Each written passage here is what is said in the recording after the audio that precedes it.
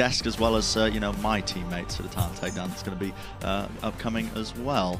And yeah, hopefully we get this game underway shortly. I'm going to be really intrigued, actually, Josh, because obviously it's the Countdown Cup, and with that comes the hero pools that are introduced as well. So we've got different heroes that are going to be out of the situation. I think the most notable one is actually Lucio, because we saw so much rush comms being played around that one pick of Lucio because of the speed boost.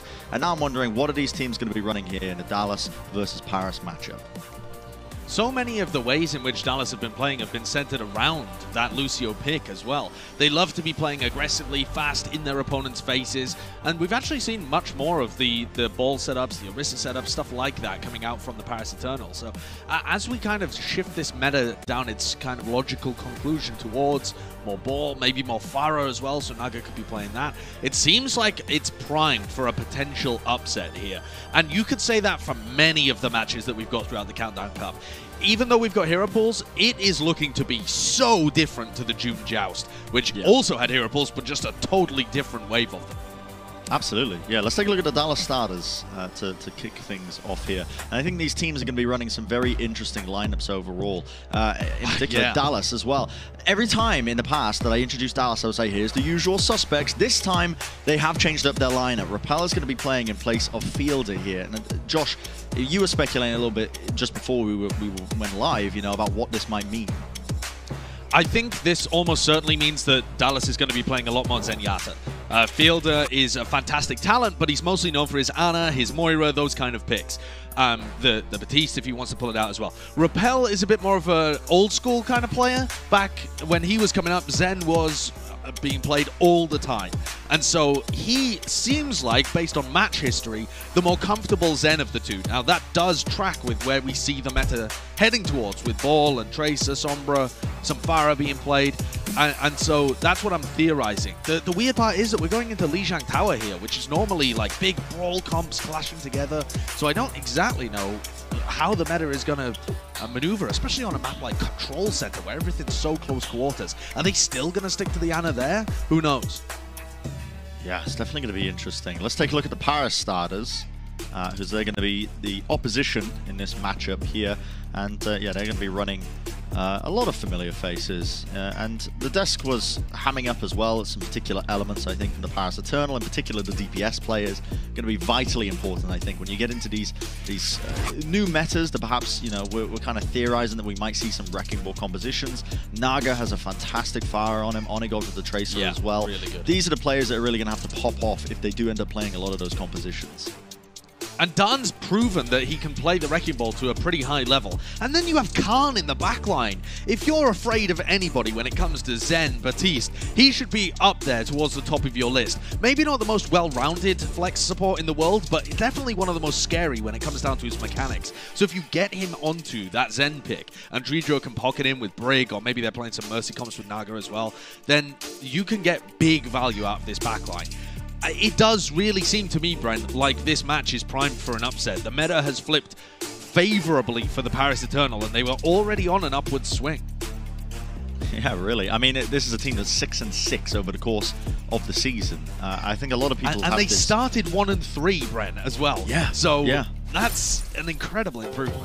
I find as well that, like, the narratives that I build in my head that I attach to teams are often kind of just built at the beginning of the season, and it takes a bit of time for me to correct that in my mind. I think that's the case of a lot of people as well.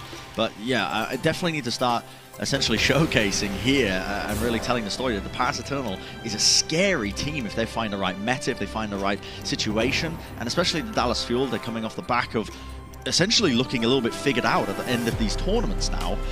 This is probably the best situation and best time for Paris to take a win against the Dallas Fuel here today. I totally agree. There was actually an interview recently with the Dallas Fuel talking to the Dallas Morning News, and Sparkle said in the interview that Dallas Fuel are doing and utilizing things that they've never done before, meaning compositions that they've never played before. and Aid, their assistant coach, said, given that we're on the safer side, having already qualified for playoffs, it feels like we have time for ourselves. Now, what I'm reading into that is Dallas Fuel have already secured enough league points that they know they're through to playoffs. So instead of focusing on short-term victories and maybe relying on comfort picks like Fearless on the Winston, they have time now to learn how these Wrecking Ball comps work so that they're incredible by the time it gets around to playoffs, grand finals. That's the focus, which means they might be a little weaker in the short term. We haven't seen that much ball from Fearless, and we haven't seen that much Repel at all. The teams have rolled out as expected here. A little bit of Naga as well playing the Fire, as well as Sparkle as the opposition. Anna on the field as well as the Wrecking Ball, and we're going to start to see this composition is fantastic for finding these little openings. That's the concussion blast. Repel sent straight off the edge. Already a two-player advantage. Vastola getting demeched. It's still even, and nobody's actually really capping up this point. The res onto Doha, not able to be denied. Khan ends up falling as well. This is turned now to Dallas Fuel. Just getting these opportunities, despite the fact that they had a disadvantage in the fight, still able to come out on top here in the team fight. They still want to fight toe-to-toe, though, as the Paris Eternal don't want to be giving this one up, but eventually going to have to back off. Very close. You can see the tanks went very deep from the Paris Eternal. Naga took a lot of space, and they went for that first pick onto Repel. He was their target focus immediately. Jax is down. But the Dallas Fuel were able to respond pretty quickly here. And here's where we get to see the Sombra, honestly, have that level of impact. Doha's getting up to his EMP. He already got a hack on Dan earlier on, and Paris have kind of whiffed this re-engagement. Yeah, they really have. The EMP is going to connect onto a couple of targets. Enough for them to be able to hopefully clean up this fight now. And Sparkle's just being growled into the corner. Picks up the Mega Health Pack though, so he's nice and healthy. The res not getting denied there by Dan, trying to roll straight through them. So Repel's going to be back into the action once again. Big Bionade onto Dan, if he can survive it. Going to be in a comfortable position to try and take this team fight further. Very aggressive positioning from Repel in all of these team fights puts him as a significant threat, and the EMP wasn't really very clean. The Dallas Fuel have been in control of this point up until now, but Paris have managed to maneuver it back into their control, wrestle it back in favor. And that was partly because they managed to isolate Sparkle and Jexa inside of that house. The Farah does not really want to be playing inside closed quarters. And now they have a barrage, Doha miles away from an EMP, but that hack can always be a setup for somebody to be able to punish Dan or Vastola. Whereas Paris don't really have that. It's more about Onigod pressuring Repel. Yeah, and that coordination. The nano boost onto Sparkle. I mean, that is a huge amount of faith to be placing in Sparkle to hit the shots, but of course, he's going to be able to make it happen. Judo had nowhere to run, so it's a quick little two-piece for him. Setting up the team fight, the barrage on top just to really clinch it out. Really nicely played. I love seeing Sparkle out on the Farah. He really has been a Swiss Army knife for the Dallas Fuel this season, just filling the holes in their roster wherever required. We've seen him play Soldier 76, Tracer, all of these picks. Now to get him back on one of his comfort roles, a hero where he can just carry the game, that is joyful to watch as a Dallas fan. It's different for sure, but that part of this roster is very cool. It's a real MVP discussion, I think, around Sparkle. I mean, being this jack-of-all-trades player, just able to make it work! Look at him go! 2 shots, Naga's down. Now Onigod will respond. He was in the backline, Repel falls there. But the res is going to come through. Concussion blast from Sparkle, not able to deny the res onto Naga, so back into the fight. But Dallas still in control of the point. You can see the complete juxtaposition between the way this comp is played. It's so slow compared to what the West is used to when they play these rush compositions. A lot of team fights taking place all over the place. That's the nano boost onto Naga, and he's found the shots. Already Sparkle's going to be falling, moving forwards, needs to catch it onto Jexa, but just about gliding to safety still. The Paris Eternal flipping this point back over now. They have players alive, and that res, again, not going to be denied up, so Repel's back in the action. The backline of the Dallas Fuel is healthy. Great opportunity for a counter-attack here. Repel with the nano boost as well. Probably going to look to land it onto Sparkle. Maybe use it as a healing, appealing tool, but no, there you go. Straight onto the star player. Can he land the shots? He's searching for it, he's desperate, but the movement is too clean from Naga, just dodging and juking. A lot of the shots going his way. In fact, Naga jumps on him as well when Sparkle was down with no more fuel, trying to chase him down, taking out the opposition. Paston flipping the point as well, incredibly important for them now. 75% in counting. They just want to keep this ticking over as much as possible. It's very difficult to flip the point with this comp. There are so many people that can keep it active, and so you have to win such a decisive team fight. There's a boop though, and Dawn falls, but Repel traded, easily res. Jex has been so good with those. Yeah, and these Resurrects have been pretty free, honestly. No denial from either side in it. Then there's the Nano Boost. Sparkle needs to get out of there. The Concussion Blast right up into the air again. Naga not really connecting the shots, but there's one onto Doha at least, and he has set up enough damage for Fearless to go down. The barrage up close. Sparkle completely shuts him down, but Khan's still alive. 2 kills for him, make it a third. Jex has fallen as well. Khan just single-handedly keeping them in this fight. So much value from him in this team fight. He slept Fearless, got the kill on Sparkle, and then the kill on Jexa. EMP now for the Dallas Fuel as well. Doha very weak. Do they have the finishing tools available? Sparkle himself has been nanoed, this time on Tracer. Yeah, man, he's searching for the targets, but look at the peel in the back line. It's elite. Naga just holding on to this barrage, has it ready and waiting, but there you go, hacked out of it. That might have been beneficial for him. Already able to just survive a little bit longer, and Paris flipped the point over again, 97%. They have the players, but can they try and clean up this fight as Dallas Fuel are just slowly trickling in? Is anybody going to be able to touch? Not quite. The Paris Eternal taking round number 1 in this incredibly close engagement between both these teams. Yeah.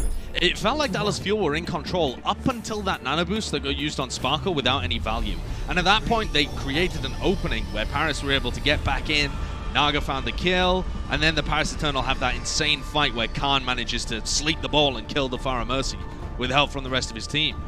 I'm interested to see when we go and see Zenyatta being played. So normally when you're running a Farah, you'll be running Mercy and Ana a lot of the time. Oh no, he managed to get out of here. He just wasn't able to touch. Okay. So normally when you're running the Farah, you're going to be running Ana Mercy because the Ana is much more sustainable, self-sustainable on the floor. The Zen is just too easy to kill, even though he'd potentially provide more value. But in this version of the comp that Dallas are running, where you're not going for the Farah pick, Repel has the chance to flex over to Zen, and that's what they've brought him in for. The legs as well on the battlefield. I mean, we're no strangers to it. Sometimes the Spark are playing it though. Naga's still in the Farah, and look at these rockets. They are really just pushing Dallas to these uncomfortable angles right now. They don't want to be trying to play around it, but look at that peel. Handpin from the side. The boosters pushing him just underneath all of them. And Dallas Fuel, they weathered a storm and the damage that was coming their way. They battle straight through it once again. Flashbang from Onigod, not really going to be doing too much there, but a good initial team fight here from Dallas to take it away. This starts to ask some questions to the Paris Eternal, though. What does Naga have in terms of his hero pool that's going to be useful in this meta if you can't get value out of the Farah? Okay, well, question postponed until another time, I guess, because Repel nano boosted and damage boosted from his Mercy takes down Repel with a very easy shot. Yeah, that is intriguing, and still they're going to be able to push this team fight a little bit further forward as Handpin was out of the mech. That's an easy shot for him. Dallas now just looking to try and stall this one out as long as possible, but they don't have the bodies to try and jump on and off the point. So just going to be resetting, rethinking how they want to take this next team fight. A couple of ults online, in fact, almost 5, coming up very close to the Paris with control and a high ground as well. Dallas are going to fight them over it here, but Doha's not really favored in the fight against Naga in close quarters. The thing is, the Dallas Fuel's composition has way more poke damage. Doha's going to go for this as well. Wow, that's the kill on the Farah. The Helix rocket in air, self-destruct onto the ground. It pushes them right round the corner. It might be a bit of space created for them. Now the mines as well. Scattered all over the place. Sparkle desperate to try and follow up on a bit of the damage that's going their way. No one able to deny the resurrect up, but the damage might be done regardless of all of that. Big fire nade onto Dallas, but it's futile. They flip the point over and start getting some capture progress on the board as well. And big value from the rally in the middle of that team fight. Another win condition that Paris Eternal don't have access to. So much of Paris' team comp is built around Naga and that Farah finding value. You know, they can't run a Zen because they're running the Farah. They can't run a Brick because they're running the Farah, so they don't have access to Discord Orb, extra poke damage, rally, that kind of stuff. So they really need Naga to be able to find value in these fights, and Control Center is awkward. You're constantly having to compromise your own position. Oh yeah, here we go. And you can see the nano boost onto Naga again. This is what they're really requiring, is Naga to get a couple of kills to these damage boosted rockets, but Dallas Fuel, they're so split. You can see how awkward that was for Naga to try and even just lock onto a single target to try and find anybody. And Dallas Fuel, they just absorb all the aggression coming their way. They poke and prod and eventually bring down enough targets. They just win out the team fight. it feels like their win conditions, Josh, are just a little bit more solidified, I think.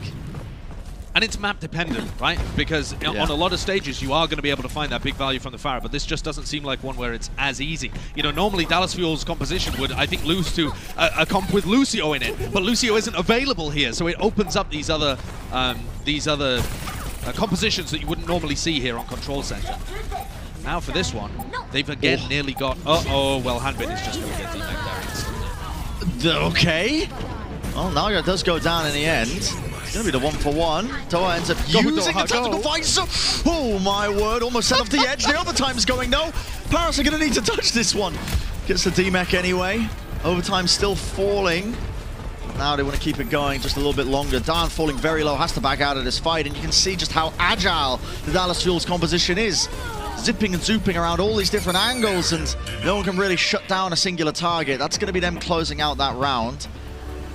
Easily done if you just look at the scoreline here, but definitely a bit of a stronger idea of how to play that specific comp against what Paris were running. Yeah, I mean, I like the Soldier 76, and the positioning from Doha and Repel was good.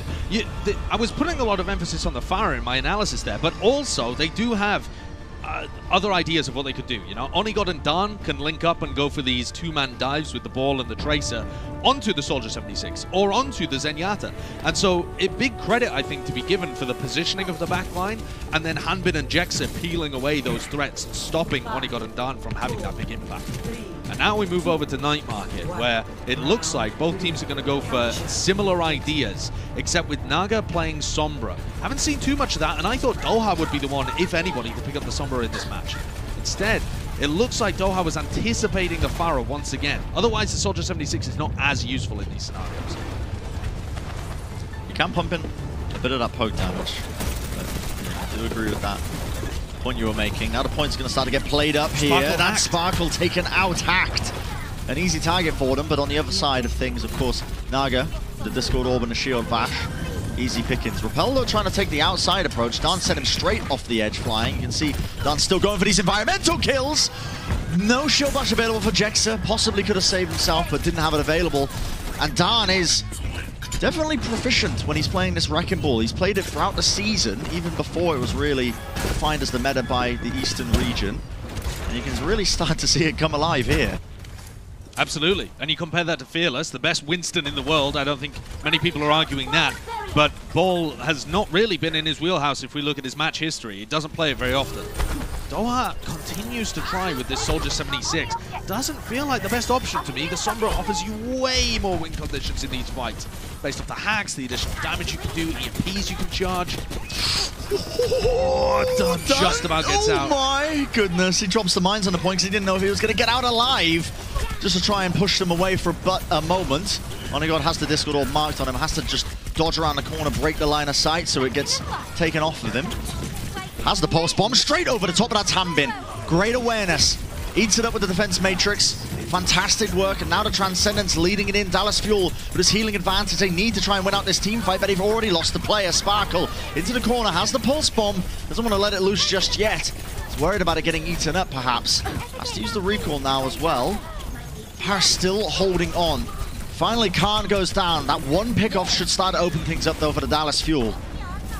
Absolutely. No Discord Orb available. I mean, Repel died earlier on in the team fight, but he's going to be able to come back in. Rally Armor again, sustaining everybody from Jexa. Dredro didn't have it available, up to 90% himself. But Paris should be pretty fine with this. They can just disengage, come back in, rally, EMP. As long as they land it onto a couple of people, there's not that much that the Dallas Fuel can do here. I think Dallas now, considering the ult bank available to the Paris Eternal, it's on Dallas to be the initiators, the aggressors in this situation. They can't just sit back passively and wait for Paris to set up for the perfect engagement. You've got to put the pressure on the Eternal. Khan as well, sending out these volleys, almost just took Doha's head off. Has to play a little bit careful, honestly. He's not the only one doing some poking. They really are just sitting back at the moment. Yeah, though. They're just waiting. Feels dangerous to me. They've let them in. They've let them in. Paris Eternal now with a bit of control over the point. You can see Fearless just rolling through. That's the rally from Dredro. It's going to give their team a bit more armor now to just try and lead in this fight. Where is Naga? Here he is. Corn. Repel goes down. That's Naga using that EMP. I believe only Doha was the one caught out by it, but already these picks is going their way. Onigod still alive. Look at the pressure he's applying right now. Point flipped over. Dallas Fuel forced to just play backwards. Can anybody even touch this in time? It looks like they're going to be able to get somebody there at the very least. I mean, there goes Hanbin. He just about dips inside and outside within time, keeps hold of his mech. Fearless, he has the mines available to himself as well. Paris Eternal, they still have that huge ultimate available from Khan. But Dallas are getting close to the double support ultimates. Khan's transforced as well. This could go the way of Dallas. They could. Now to Transcendence, they have a big advantage leading into this fight, along with the rally as well. They're rolling over the backline. The Dallas Fuel, somehow, somewhere, they pull it out. And now they've got the team fight win. That is just fantastic work from them. It was looking so good for the Paris Eternal in terms of the way that that team fight was set up, but a lot of that, I think, off the back of Sparkle as well, forcing out that Transcendence, making them really engage when they probably didn't want to. They probably wanted to match it ult for ult. Yeah, that is a mad team fight for the Dallas Fuel to be able to win. Hanbin just nipping his head into that to force out overtime. But again, Paris is going to have this ult bank available that they can use. Nugget is so close to another EMP, but with Khan falling, I mean, you can't take this. Fight does not look great for them. But okay, let's consider the ult bank situation, because Paris still have another opportunity to push back in. In the previous team fight, their rally, their EMP, the Dallas Fuel used their tactical visor and then the self-destruct coming out from Hanbin to try and peel people away. They don't have access to either of those at this point. Barring Sparkle hitting something crazy with the pulse bomb, Paris should win this team fight. But I mean, we said that last time, and they only just managed to win and then couldn't hold on. Sparkle with the pulse. Oh my word! A stick! Khan's gone, and that's going to be no eat available. No Transcendence to save him. The rally force out of Dredro. And we see Repel actually ends up going down here. Onigon has to try and clutch this up now. The pulse bomb to try and win this one out. They've already got the couple of pickoffs off the back of it. The overtime burning as well. That's Hanbin fallen as he was out of the mech. The pressure. Doha falls as well as that. The Discord orb onto every single target. It's impeccable work. And at the end of the day, they didn't even need the pulse bomb at the end of it. The Paris Eternal taking map #1 in this series. Very, very well played. Fantastic stuff from the Paris Eternal. And all of that, despite the fact that Sparkle hit the crucial pulse bomb. I mean, he had the only miracle that could have occurred there was Sparkle going for that crazy play and picking off down before the team fight. But despite all of that, the backline of the Dallas Fuel just still couldn't hold on against that massive ultimate pressure. I am so surprised, Brent, that Doha committed to the Soldier 76 for that long. I think that was a big compositional mistake, but that's what you've got to expect at the beginning of this Countdown Cup. Compositional mistakes, because they're playing with a brand new hero pool, and a lot of these Western teams have not tried out this style before and ironed out all of the issues. Yeah, it's a meta in flux right now, and the teams are just discovering exactly what they want to be playing on each in particular map. A wonderful, wonderful showcase of skills there from the Paris Eternal for map #1. We're going to go to a short break, and on the other side of things, you can see how this series is really going to start to play out. Don't go anywhere. The Overwatch League is brought to you by Xfinity, the preferred internet provider of the Overwatch League.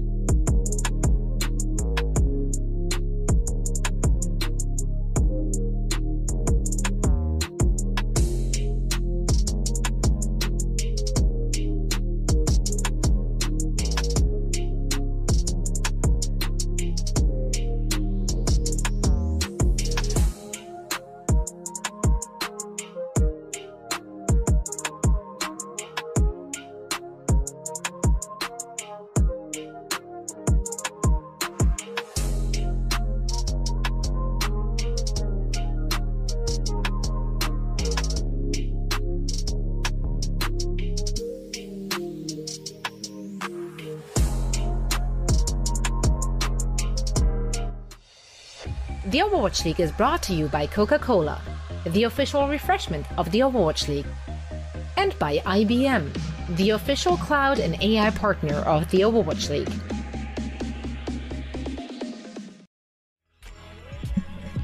Welcome back from the break, everybody. Let's take a look at our power rankings of IBM Watson, and this time taking a look at our top 10 Tracers. Sparkle and Onigod both playing a lot of the Tracer actually over the course of their careers, and here today as well, Onigod versus his former team, as well as Sparkle. Is interesting actually the way this kind of lines up between both of these players on the Tracer. Yeah, it's very cool to see actually. They're both traitors playing for the other side. Yeah. But it is also interesting as well, because you saw from the desk that Onigod statistically is outperforming Sparkle in a lot of these metrics. So, okay, well, why does IBM Watson rank Sparkle above? I think part of it, although I'm not, privy to the secret sauce that makes IBM Watson tick, but I think part of it is because Sparkle has been able to convert that into map win percentage. He's actually contributing to wins against really high-level opponents a lot of the time while playing, what was it, like 450 hours of Tracer so far this season. Yes. So it's a massive sample size, and he's been able to perform against some of the best players in the world.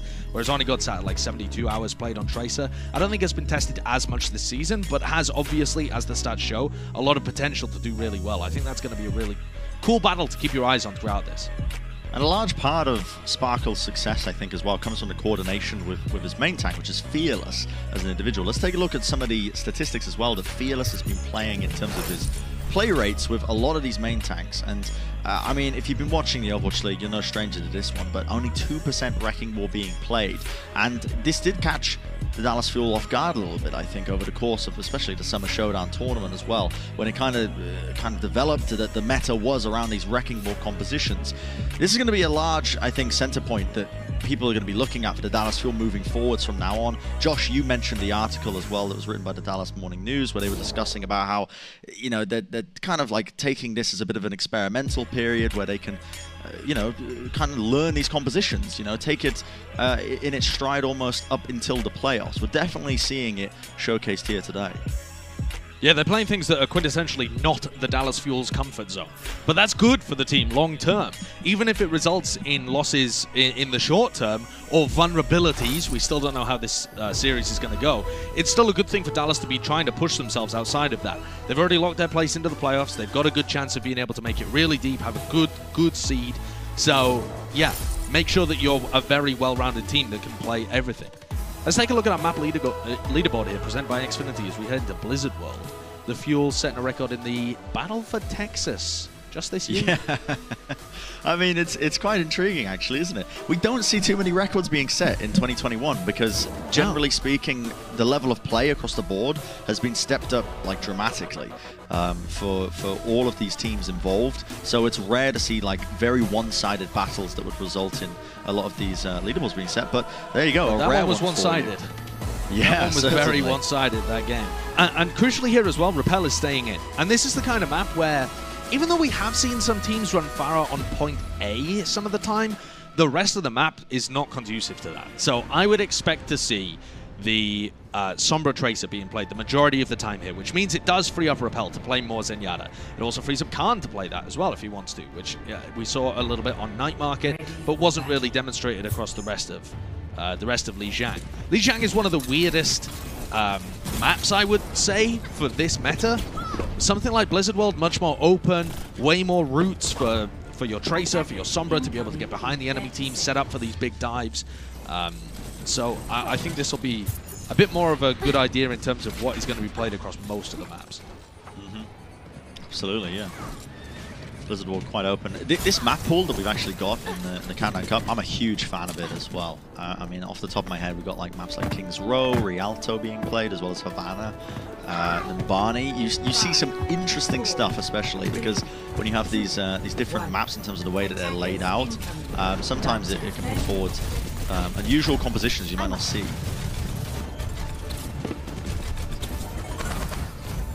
So, mirror compositions for both sides here. And this is where we get to see a little bit more about how good Repel looks. We haven't seen him since week 2 being played for the Dallas Fuel, apart from obviously the match that you just watched, or the map, sorry, that you just watched. Good stun there from Druidro. That denies Fearless high ground, any potential to roll through them. So he goes for point pressure instead, drawing people back. Nice hack onto Fearless there, though. Now you're just about avoiding the roll through to get detected. And at this point, both teams are just kind of trying to, I suppose, rotate around one another. Dallas are just trying to take this positioning. You can see them working their way around. Fearless is waiting for the go. Hack on the Tracer. As the power driver comes through, but look at that, Sparkle goes down. That was the hack onto him, followed up straight away. And the Discord all placed onto Fearless, had nowhere to escape. The Paris Eternal, well versed. They know exactly what the Dallas Fuel are trying to set up. A little bit too obvious, I think, in terms of the way that they were setting up that team fight. Yeah, pretty interesting, actually, watching how these teams are trying to allocate resources. Onigod is staying a little closer to the pack, playing a bit more of a peel-oriented Tracer, while it's actually Naga and Dan who are trying to path around together, getting hacks and then pile driving, utilizing that as being the duo. Most teams will play things most of the time the other way around, playing their Sombra more as the pocketed player that's playing with the rest of the team and having the Tracer and the ball move around looking for darts. But it's effective both ways, and it does add a little twist into things. It's a lot of emphasis being placed on that little stairwell, and now you see the Paris Eternal. Okay, they recognize that the Dallas Fuel are looking to try and set something up as they've rotated around onto the point. Ultimate's coming online though. Naga very close to this EMP. Onigod just trying to win out the Tracer 1v1 that's occurring. Forced out the recall, dodged the shield bash as well. Had to use the recall, but look at that stick. That is perfect placement of the pulse bomb. Jexa falling has set up this team fight massively now for them. And with Fearless falling as well, it's pretty much curtains for it. Dallas Fuel are slowly getting some like incremental percentage. You can see they've got 46.5% on the board, but overall it's slow going for them. And no significant ultimates forced out apart from the rally. A pulse bomb is fine, you throw it out whenever you want. It's not something you have to rely on for a team fight. The rally advantage does go in favor of Jexa, but he's still pretty far off building up his first rally here. And now my mind goes towards the mini games between the EMPs and the Transcendences, I was about to say, and there it is exactly. Doha pops his EMP, Khan immediately with a Trans. Great play from Khan. Oh, and the fake! Okay, Naga, yeah, he forced out the shield bash there and just about got out. Thought he was going He for got the Trans out of Repel as well, Brent. Transcendence out just from threatening that he might be having this EMP. The Paris Eternal with a big advantage into this fight. As you can see, just there from the kill feed, already with a couple of kills on the board. I mean, this is just, it seems too easy for them. Yeah, that was a bit of nerves, I think, coming out from Repel, honestly. You've lost the team fight if you have your Transcendence forced at that point, to be honest. And the fact that they didn't even use the EMP, Naga just came out of stealth right in front of him, and Repel, he is immediately on that Q button.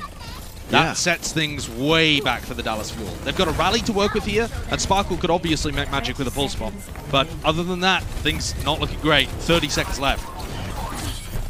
Sparkle with a pulse bomb. We've seen him create magic. That's the hack onto Dan. Nice kill for them. They tried to trade onto Doha. They hacked Doha as well, but they couldn't get the kill. So unfortunately, things here may be crumbling for Paris in the final moments. Oh, that's the pulse bomb from Onigod getting aided by Hanbin as well. And yeah, crumble is the right word for it. Doha building up this EMP, has it available. Hanbin trying to lead it in. That's a self-destruct into the back line, but it gets blocked up still. Fearless has fallen. Overtime going for them now. EMP, it's going to catch on to 3 of them. That's the tanks from the Paris Eternal. Unable to use the abilities.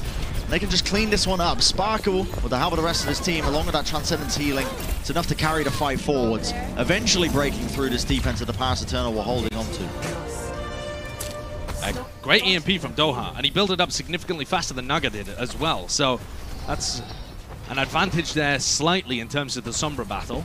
Repel had to use his Transcendence here as well, but all right, that's fine. That was all that the Dallas Fuel wanted, was just to be able to secure point A. Now it becomes a battle for high ground. There's a lot of different flanking routes. That is a great pick from Khan. He was getting pressured and just destroyed Sparkle. So now they can push forward. That gives them the ability to take high ground control. They don't have to worry about their backs whatsoever.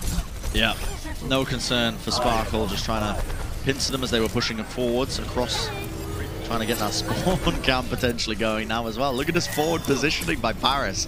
I mean, this is a Paris Eternal squad that has just found immense confidence. Khan is an absolute freak of nature when he plays on the Zen. I mean, if we are entering this Zen animeta, Khan is just going to come alive for this team, honestly, as a centerpiece. We talk about Fearless all the time on the other side of things, but Khan is really going to set things in motion for this squad, I think. Onigot with a nice little pulse from as well. That set this good orb into the hack to set that one up. And yeah, Paris, once again, looking comfortable. Just bullying Fearless. And all of this buys time for their big ultimates to come back online. The Paris Eternal used the EMP and Rally in the previous team fight.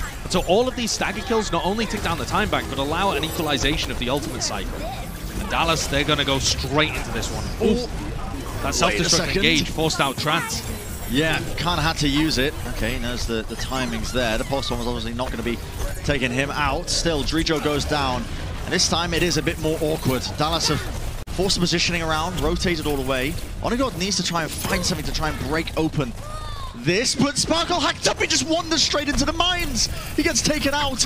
Going for the one clip. Onigot almost able to make it happen, but just about gets the recall out. Shield bash, not enough to try and take him down, and still they want to try and coordinate something. This time though, Khan has fallen. I think that may have just been a hack onto him as well, so really couldn't be able to do anything just to try and escape through this one. Dallas at 20 seconds remaining. They've just about got this car moving, Josh.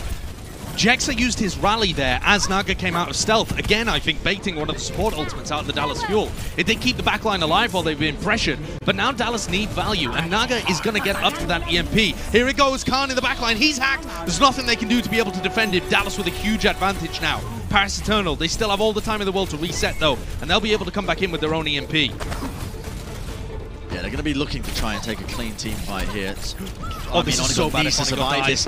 Onigot needs to survive this, but he has a bit of a disadvantage. Sparkle has played that perfectly. Forced out the recall, jumps into the mini half pack as well. He had such a huge advantage into that fight. What a pick. And now Dallas Fuel, they don't need to worry about this, but still the threat comes in. The EMP'd Repel. Eternal comes through, but they don't touch the point. A minute 30 and they get the objectives. Oh, that's so unfortunate for Paris. They did, I mean, Naga did everything correctly. EMP into the backline, they had a bomb to be able to set up from Vistola as well. That looked like they were easily going to be able to take it. But with Onigot not there, perhaps, and Dan and, you know, Vistola throwing out his self-destruct, no one's there to actually contest the objective. That's a tragedy. Dallas Fuel are kind of getting away with murder here. Yes, when they were just pushing the cart out of checkpoint A with 20 seconds remaining. Now they've got almost a minute, give or take. More mind games. More mind games on the cards here. As Dohan is his EMP, Khan might get his Transforce now. Okay, Onigot with the pulse. That is going to stick. Beautiful work there. Repel Trances in the middle of that as well. Against the Pulse Bomb? I don't exactly know what was going on there. Perhaps he thought he was going to get hit by it too.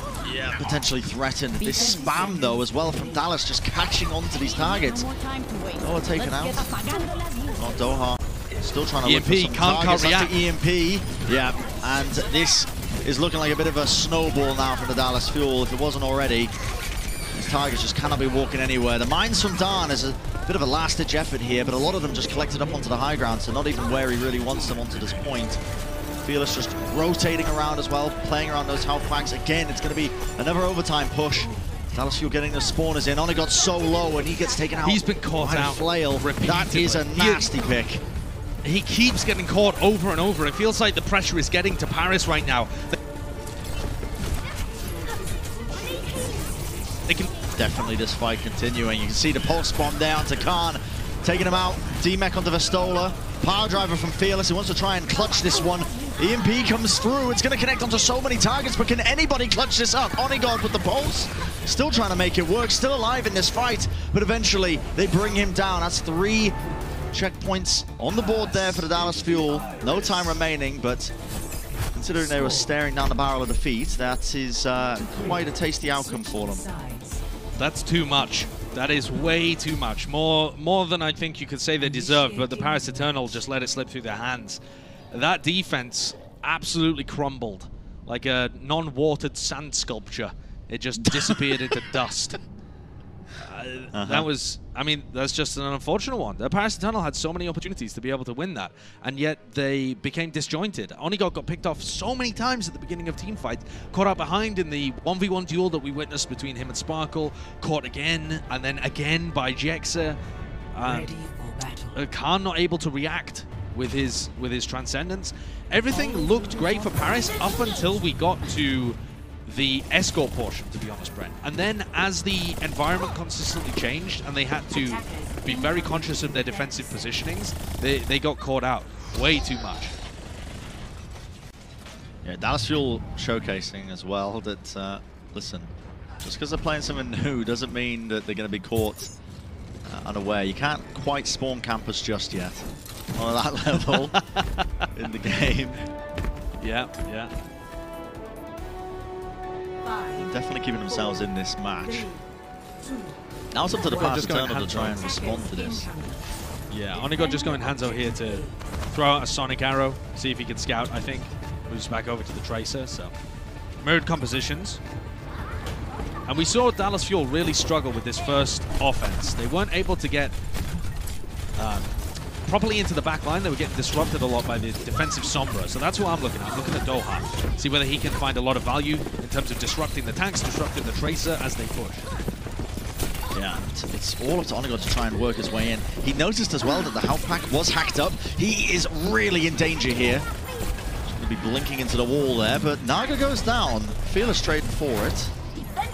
1 for 1. Not always ideal, but when you're missing your main tank, I suppose Fearless can get into the action pretty quickly here.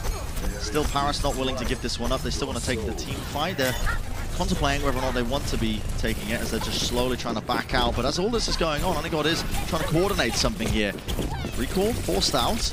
Sparkle being pressured very heavily here. Onigot looking for that kill, but not able to get it. It's getting stalled out a little bit at this point. No EMP advantage for either teams, and the trans marks are pretty close together as well. Seems like quite a lot of this is going to be decided by which Tracer ends up getting map control over on this right-hand side. And Sparkle appears to be backing off. Yeah, the balloon's just escaping there. Sparkle in the backline with the pulse bomb. There's Sparkle, has the pulse bomb. Just about missing that one. He was riding on his head straight down the staircase. But the team fight continues. That's a Transcendence coming out from both of these teams. Eventually fading away here. The longer this stays out, the better it is for Paris. They have an EMP available, and there it is. But oh my word, it was a solo EMP onto Repel, and he got deleted off the battlefield in 2 seconds flat. Yeah, got the kill. That's what they were looking for. Moving that threat of the Discord Orb away from the battlefield. And now they can start to at least get some pressure onto this point. You can see the positioning for them, just trying to push them away. Dallas Fuel looking like they're contemplating contesting this one, the way that they're squaring up to this one. Doha onto the high ground as well. They definitely want to contest this one. EMP available, holding onto it, just about get onto it. Doha doesn't want to let it loose, and they just walk off the point! Oh my word, what a mistake. It felt like Doha didn't really want to go for the solo EMP there onto Vestola. I will say, great positioning from the rest of the Paris Eternal. Really spreading their pieces out so that Doha couldn't get off a big EMP. Vestola's kind of bait on the point there, and Doha decides, okay, I recognize that this is bait, I don't want to go for it. Unfortunately, the rest of his team are not on the same page, and they're not there to continue rotating bodies onto the objective. That's a nice little sheer bash. Doha has to use that to get back. Hacking up as well, and yeah, the positioning from Paris definitely implies that they put a lot of thought and work into this comp that they're playing. It's not just something that they've strung together last minute. Onigot, though, I think he was just trying to blink up onto the high ground. I'm not sure if you can get it from that angle. Sometimes you can, but he was just a sitting target there for Sparkle. Nice pulse bomb as well. That's going to be the D-Mech as well, just to really stall out this team fight. I was wondering whether Paris wanted to commit to this, because Khan had a huge trans advantage. But by the time they reset in this fight, by the time Vestola comes off the spawn, Repel is going to have his Transcendence, and it's going to be the Dallas Fuel with a massive ult advantage, thanks to Doha's EMP. The question for me is, how much value can you get out of it? Even if you get a team wipe, can you take forward positioning? Can you spawn camp? Like, those are the kind of things that really seem to be important in this meta. Yeah, positioning is really a major key. That's the EMP. Khan was deleted. Instead opting just to hold on to it, but Onigot wants to come back in anyway. Forces out the Transcendence from Repel. Could be an opportunity now. If the Paris Eternal bide their time, back off and don't lose any more casualties, they can take a slightly better team fight. Now the mines come through, Sparkle taken out as well, and Khan is coming off the back of the respawns now with this Transcendence, but he might not even need it. Fearless just chased down right to the spawn door.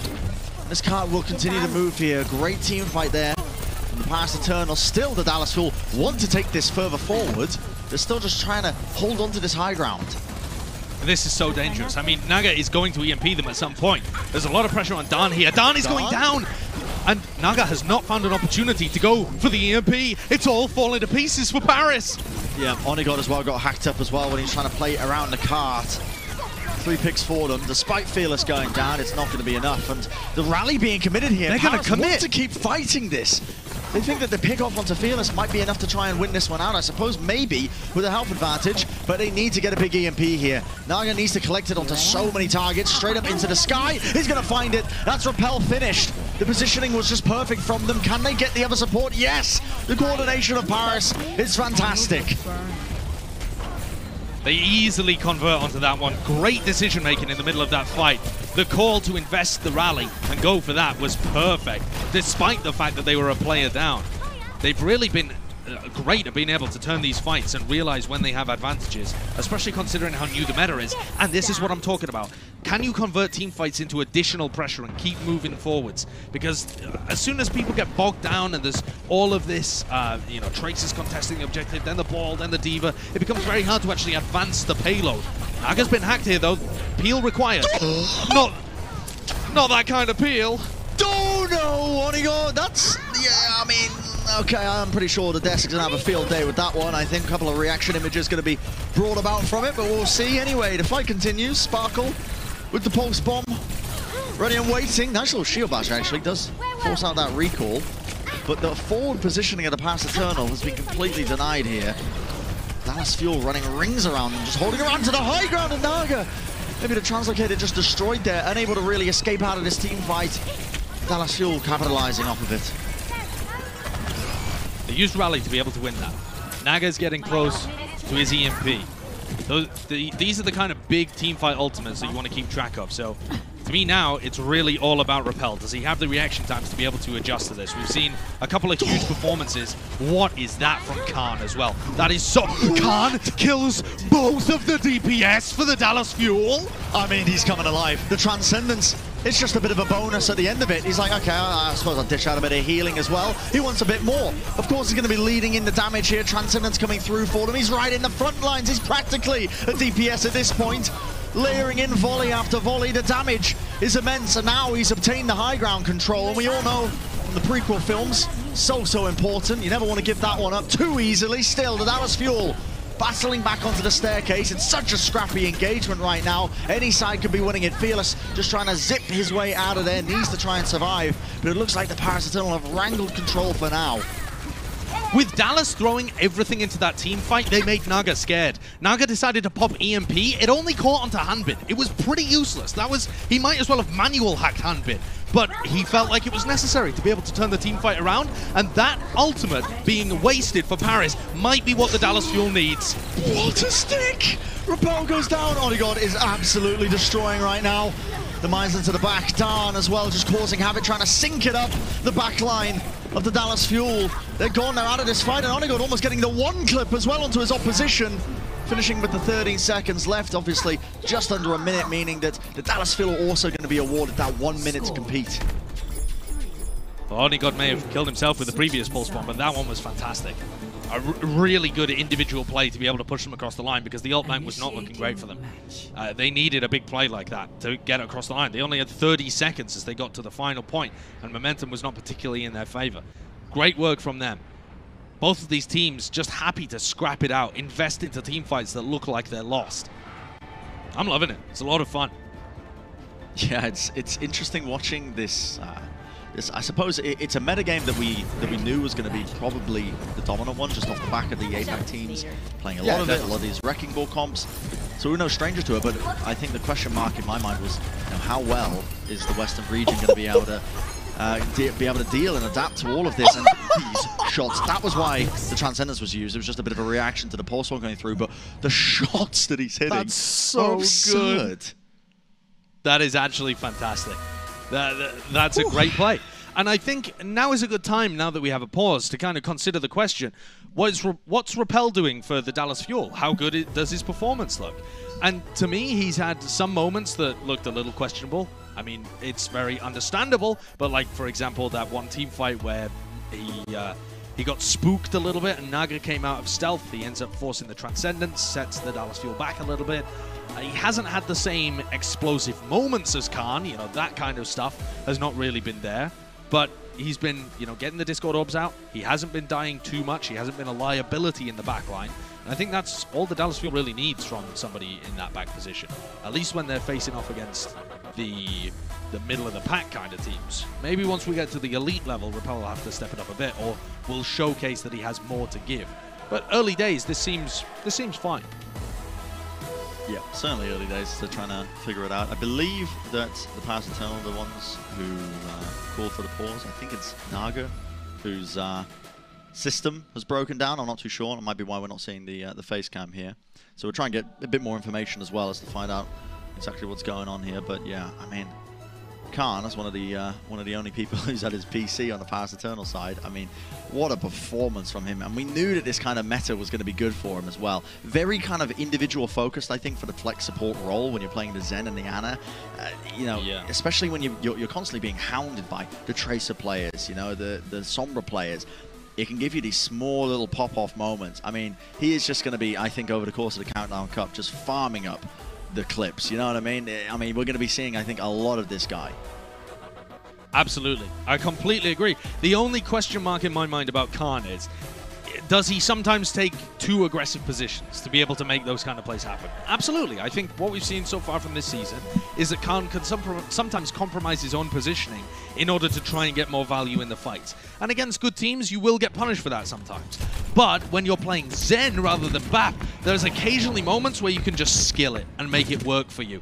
And that situation right there, as Sparkle comes forward into the backline with a pulse bomb, that's one of those moments where his individual skill just erases any positional problems that he might have had in that moment. So as long as Khan can make sure he's not in cuckoo land with where he's actually positioning himself and the rest of the backline, as a result, he's going to be fine. He's going to farm. Well, we got the game underway. That was a volley from Khan that almost just took out Repel, by the way. He was on about 3 health, I think. Almost took him out at the start. Almost just seeing the Zenyatta difference that we were talking about. A little bit there. Yeah. He has been looking for those. He found one earlier on as well. When he was spawn camping, he just destroyed Repel coming out of spawn. Yeah, the guy is an absolute monster. Well, Dallas with only 30 seconds left. The difficult thing about this composition is that it doesn't give you much in the way of trying to win these team fights out without much time to set up. Yeah. Dallas Fuel really looking for a manual here. Yeah, and here we go, the power driver engagement. Look at this! Repel pushing to the corner. Naga with the perfect positioning just into the back as well in that back corner, peppering away with the SMG. Onigod's still alive as well, now looking to try and sync something up with that hack onto Fearless. Oh, Fearless hack. It's curtains. It has to be done by this point. They've already lost way too many players. It's going to take some heroics from Sparkle and Doha if they want to try and win this one out. Look at the difference in Transcendence building, the damage done in this team fight. Repel was picked off really early on. Fantastic position from Naga. He got a great hack straight afterwards too. And Khan has just been farming the whole time. If this team fight ends up going long, Khan didn't pop it. I don't think he was hacked in that instance either. Oh, he just chose not to invest it. And no way, no possibility. You've got to be kidding me. The EMP into the back. It does connect onto Doha there. Possibly enough to take him out still. The possibility is here. Sparkle with the post bomb. He's managed to maybe get this kill. The tree drop, and look at this. Repel with the shots. Onigod's taken out. The overtime burning. It matters not for the Dallas Fuel. Cool, calm, and collected. Oh my word. Winning out this team fight now, of course, Paris are going to be dumping the bodies onto the point, just trying to basically keep this one going. Transcendence used by Repel here, actually, as well as Khan, who was just waiting around the corner. They're going to try and stay onto this point, but I don't think they've got the damage to burst through all these support ults that Dallas are offloading. And that's just the clutch power of the Dallas Fuel. That was ridiculous. Sparkle coming alive there, having such impact in the middle of the team fight. And I think crucially as well, Doha being able to pressure down Khan, and Khan choosing not to invest his trance. He chose to trance as Vestola was getting demeched instead when they went for a recon test. Paris do not have the composure in these clutch scenarios that the Dallas Fuel do, and that's what's making the difference here on Blizzard World. Otherwise, the teams are neck and neck, but Dallas are so much better in the clutch. Another pulse bomb. Sparkle sends it straight into the back. Khan, it didn't stick, but it was laid down onto the ground. And that's a pick nevertheless. Still, 1 for 1. Doha ends up going down the mines onto the point as well. Hammer's just trying to clear them out as they push this steadily forwards. You gotta remember, was these overtime spawn kicking, and Doha still hasn't respawned. Repel goes down though. An opportunity now for the Paris Eternal, especially as the backline of both Jexer and Repel are gone. No more healing for them.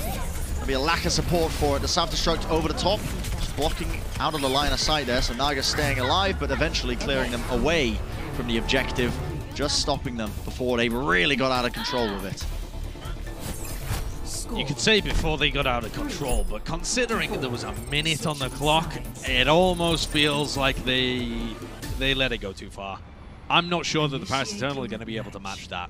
Yeah. This seems like Dallas have clutched a victory on a map where you could argue Paris were playing the better Overwatch for the majority of this map. It's the small things that have fallen to pieces for Paris. Towards the end of their checkpoint A defense the first time around, they let it slip through their fingers and then just kind of could never hold on with the momentum afterwards.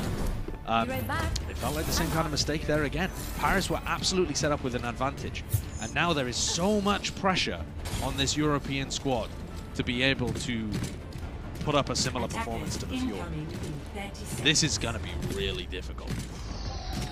With 1 minute and 13 seconds, when you have to set up the positioning really well, I mean, you need, like, essentially ultimates really is generally how this composition works to open things up, unless you get the manual hacks. This was how they closed out the team fight. This is just, I guess, pushing the supports into uncomfortable positions here. Able to clean up pretty easily enough. You can see as well that the ball and Tracer, Dan and Onigod were pressuring Jexer from the front, so he couldn't turn around and help Repel. He just had to hold up his shield. He couldn't give him any of the armor packs at any point. But all right, now the pressure's on the Eternal run. And a lot of eyes on Naga. He needs to set up some of these neutral hacks to try and get just a small window of opportunity for his team to try and work off of. You can see they're trying to push Dallas off the high ground for now, but already being brought down to 45 seconds. This is going to go probably to an overtime team fight. Sparkle, very, very dangerous positioning here, but knows exactly how to play it just on the line. Naga's still looking for that hack.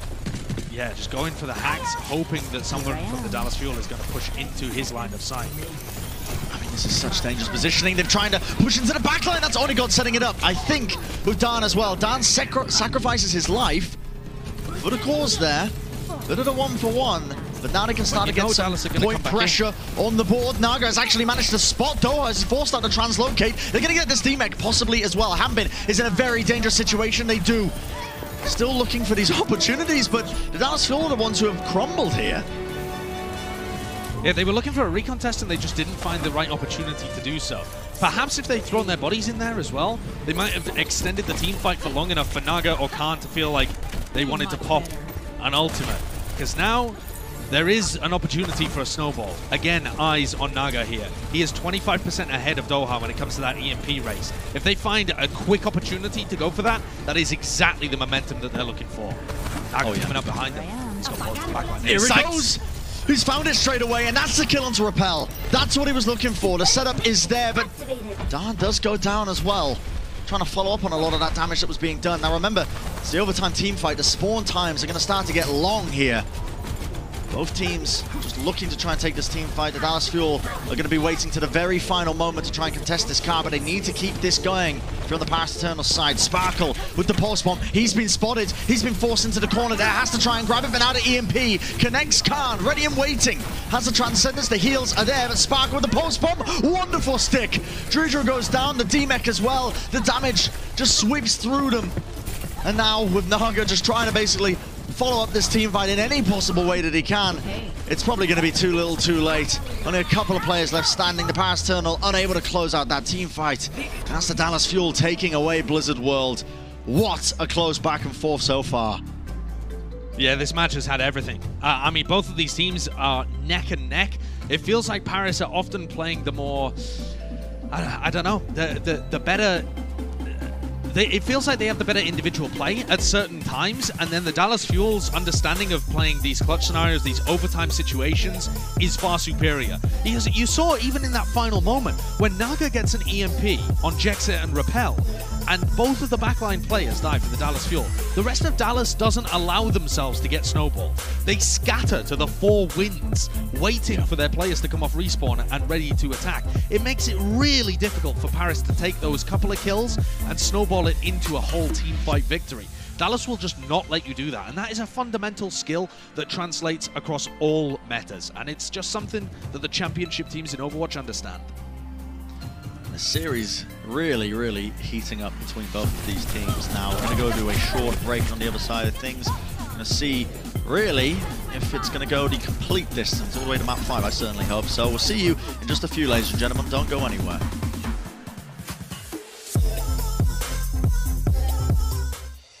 The Overwatch League is brought to you by State Farm. For auto, home, or renters insurance, like a good neighbor, State Farm is there.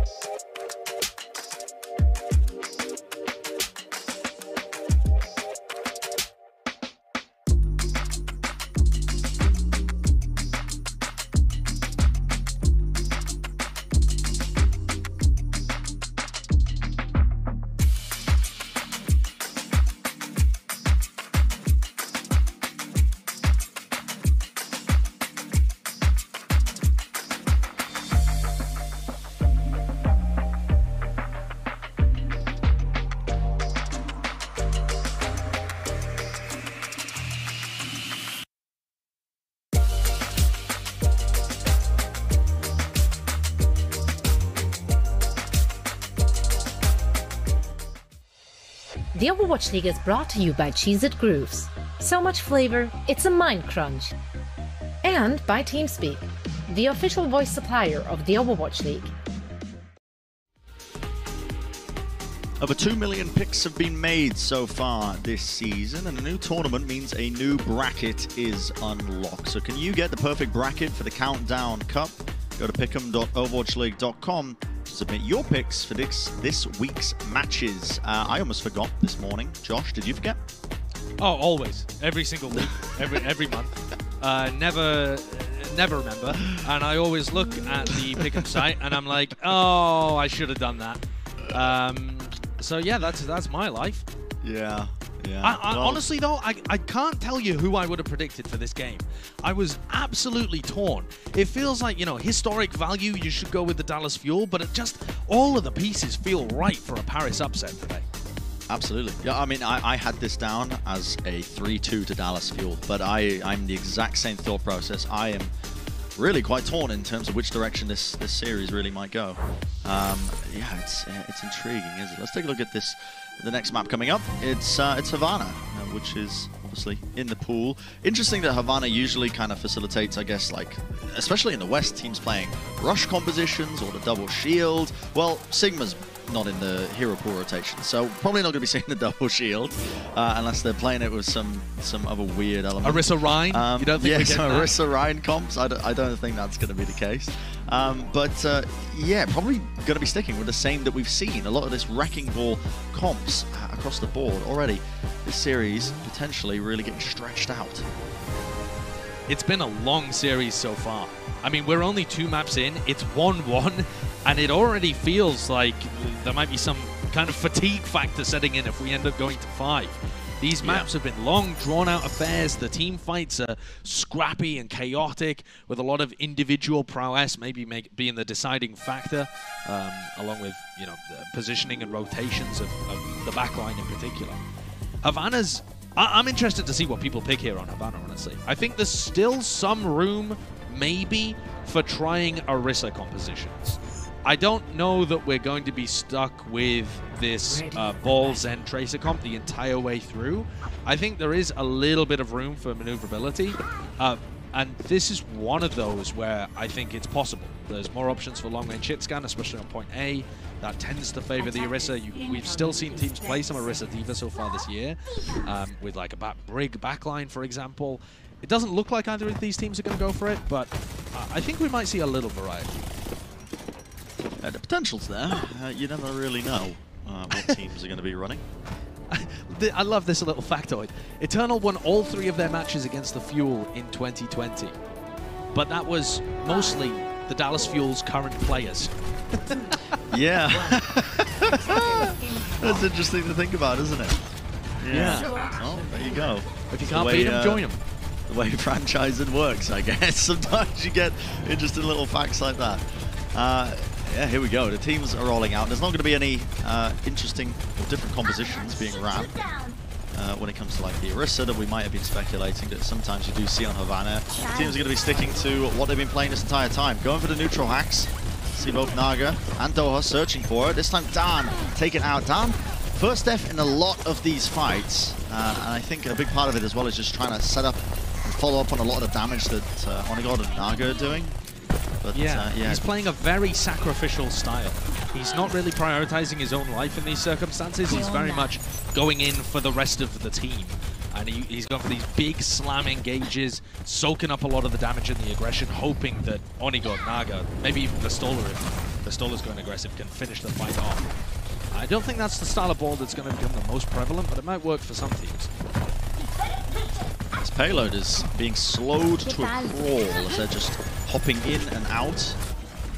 Just really stalling it up here at the initial choke point. Naga's searching for a neutral hack. It is a struggle, though. It is difficult when he is just being spammed out of it constantly. All this damage coming his way. And it does feel like Dallas Fuel have such a strong chokehold here on it. Now the EMP comes through. It's going to connect onto a couple of targets, but that's what they were looking for right there. Sparkle lets loose that pulse bomb. Doesn't really get too much done with it, but eventually rolled forwards as that was Dan pushing him into the back line. Takes him out. Still, Khan available, ready and waiting. Just, again, pumping in those volleys from afar, and only go with the pulse bomb. That is quite tasty. So that's the recall as well. Going to be opting to use it, but yes, fantastic openings here from the Paris Eternal to break through that. That's wild. I mean, they got EMP'd at the beginning of that, and they were still able to respond back. And now Naga has his own EMP. The Paris Eternal can move forwards. Yeah, 2 minutes have been taken off the clock. But if Naga can get into a good position, and he has up towards the top right here, If they can, I mean, Repel is the priority target. Here I am. Yeah, he's hunting for him. Find it. He thought he might have been there. Yeah, Onigod goes down. That is unfortunate. Not if you're a Dallas Fuel fan, though. You're probably going to be screaming at your television. And that is going to be a lovely kill onto Naga. Still, the Transcendence comes out there from Repel. Just a little bit concerned, I think, of what might be coming his way. I think that was to dodge the EMP as well that Naga offloaded. And right in close quarters is where they're going to be opting to take this team fight. Possibly the worst section as well of the map to be losing that team fight for the Paris Eternal, considering how close they were to pushing this, and now with a minute left, it's hard. It's almost looking like a full hold. There's a minute left. We know that these team fights have been going extremely long, and Dallas Fuel have a lot of big ultimates to be able to work with. Both teams have a single support ultimate. The rally is excellent as well. It's not that much worse than a Trans. Fearless, hacked. That would be a great first pick for the Paris Eternal to get. That could get them into things, but he's managed to escape. And obviously, Doe has EMP. And also, Sparkle's pulse bombs have been phenomenal. Decoder onto oh, okay. Khan almost dodging and juking around the pillars there. The doorway, just about to find it, but Onigod straight away. Hacked. That's another answer. Sparkle hacked as well, trying to turn this one around, but the Dallas Fuel come back with one of their own. It's already going their way just about. Naga has to back off around the way.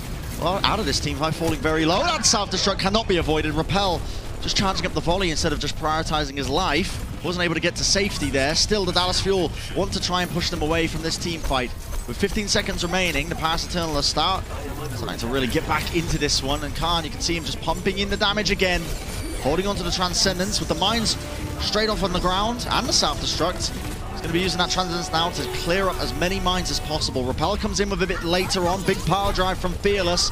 Catches onto a couple of them, but they need some form of follow-up. That's the whip shot. Naga taken out. Hambin D-Meg, though, could be going either way, especially if Onigod clutches. Big kill onto Naga. He was about to get up to his EMP. Dredro keeping the rest of his team alive, buying time for Naga to get back as Hanbin gets D-Mec'd here as well. Another good play by Dredro to be able to get that bash. Whip shot as well, takes down Doha. Dredro is doing so much in the middle of this fight, and Sparkle eventually takes him down. EMP! Oh, it's massive at the end. EMP just catches onto the targets, just about to close this one. Looking a bit dangerous, honestly, especially with Khan going down in the middle of that team fight at the end. They really did do very well to try and consolidate, I guess, a lot of their picks there, with Dredro leading the charge, whipping around the flail. And they have been awarded with 2 minutes here, Josh. And now Havana gets very different. This stage of the map is much more close quarters, confined. But with these team compositions, it just offers more opportunity to get your Tracer, your Sombra into positions. Here's an EMP. Yeah, no engage over the top, but that's Khan taking him out. And Sparkle with a post bomb. He lets it rip right round the corner. That's both Khan and Dan going down. Nowhere to run when you're in that kind of scenario. In fact, Sparkle going to be opting to try and win out the Tracer 1v1 as well while he's at it. It's going to be making do just for Stola, though, for the time being. And a minute 30, high ground position gained here by the Dallas Fuel. They can choose when to engage into this next fight. Sparkle's pulses have been phenomenal. He's built up to 70% of his next pulse. And he just keeps going for targets that are hacked, discorded. So he's coordinating with the rest of his team. He's not just going for random pulse bomb targets. He's going for big, high-impact plays. I'm telling you, man, needs to be in the MVP discussion. He's been integral for the success of the Dallas Fuel over the course of this season. He's doing it on a role that initially he was looking a bit uncomfortable on.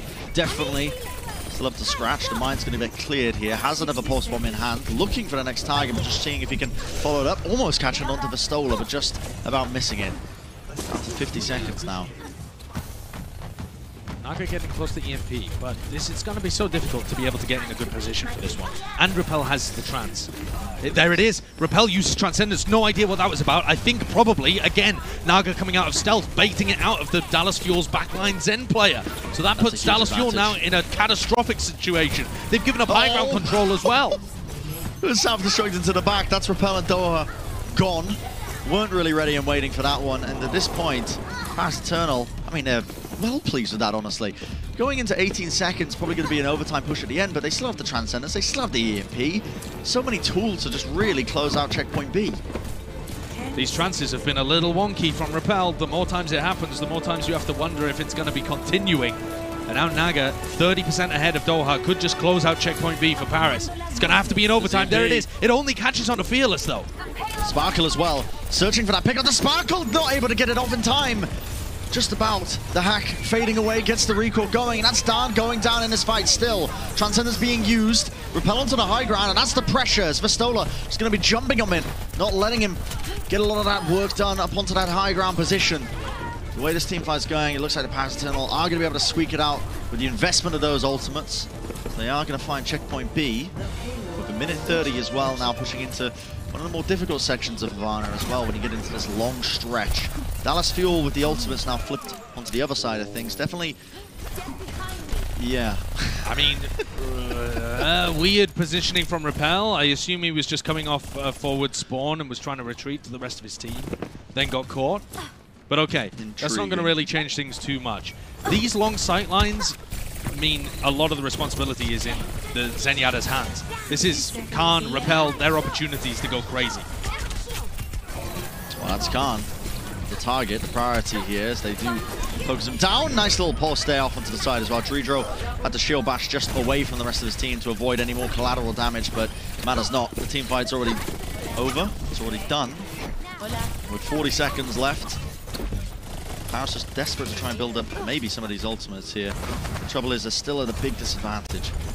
And these ults are going to be difficult to get value out of as well. They're all kind of close quarter ultimates. The Rally and the Transcendence require you all to be bunched up together.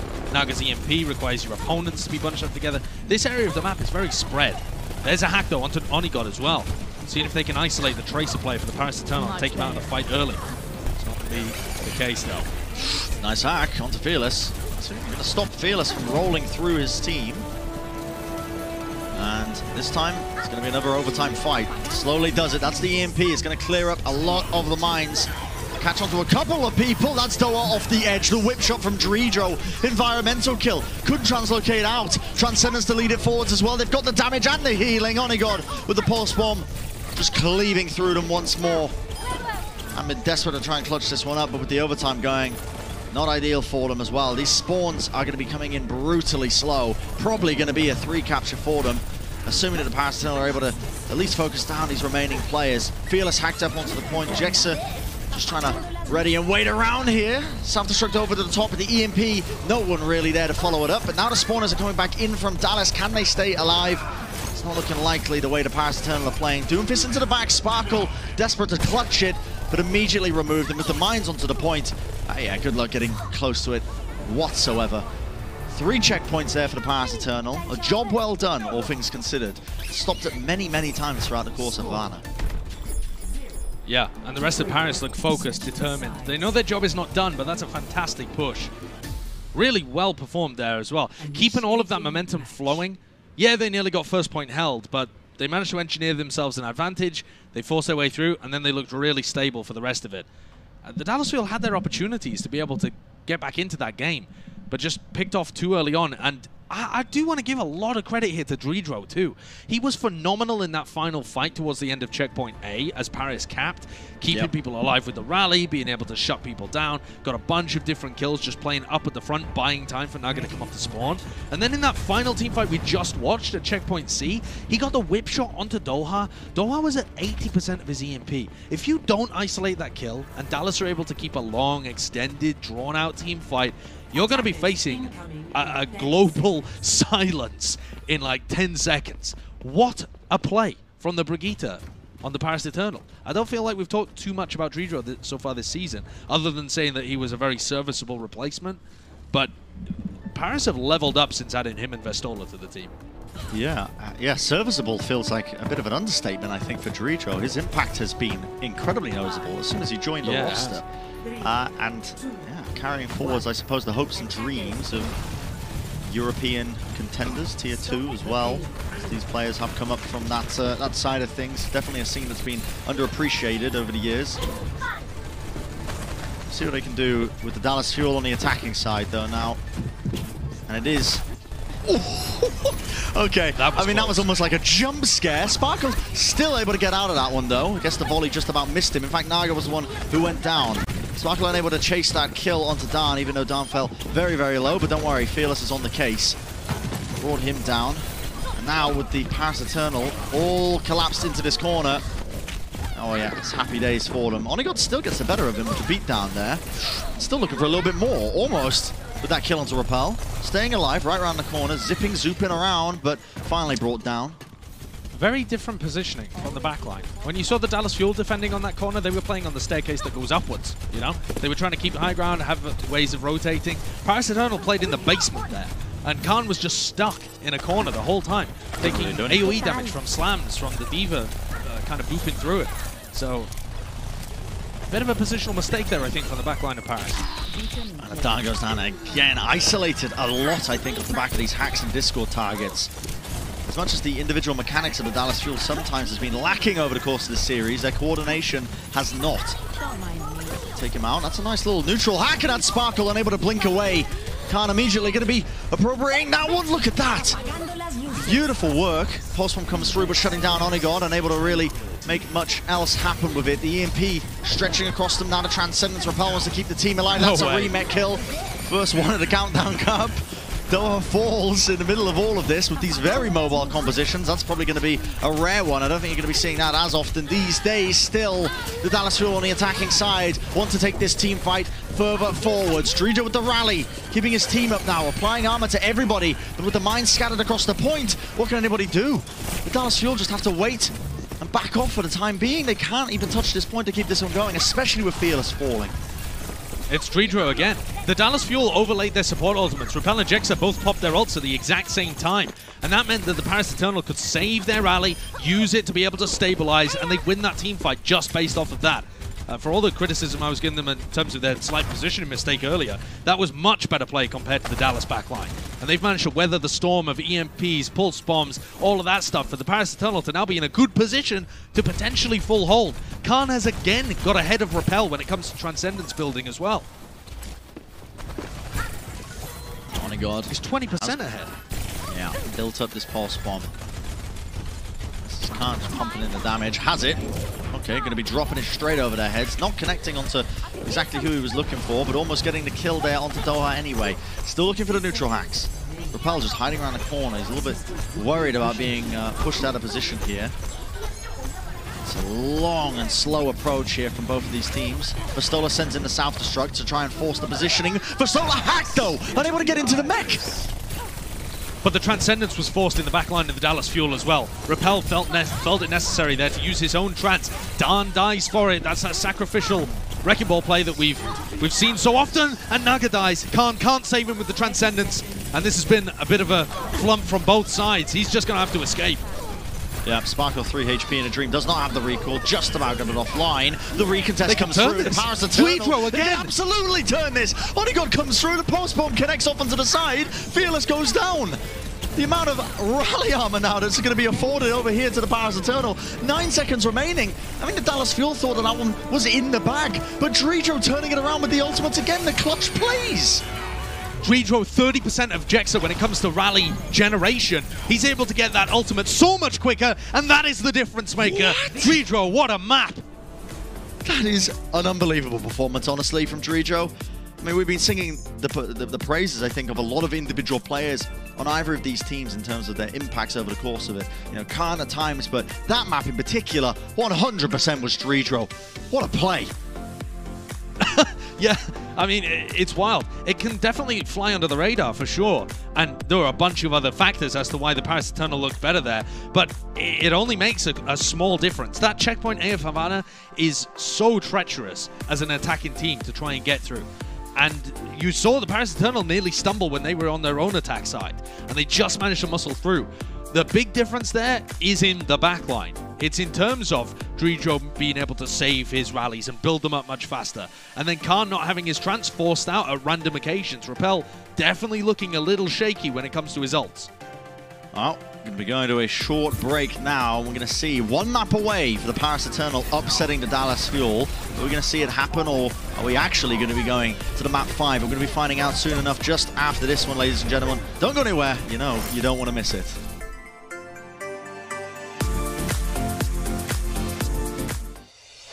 Coca-Cola is the official refreshment of the Overwatch League.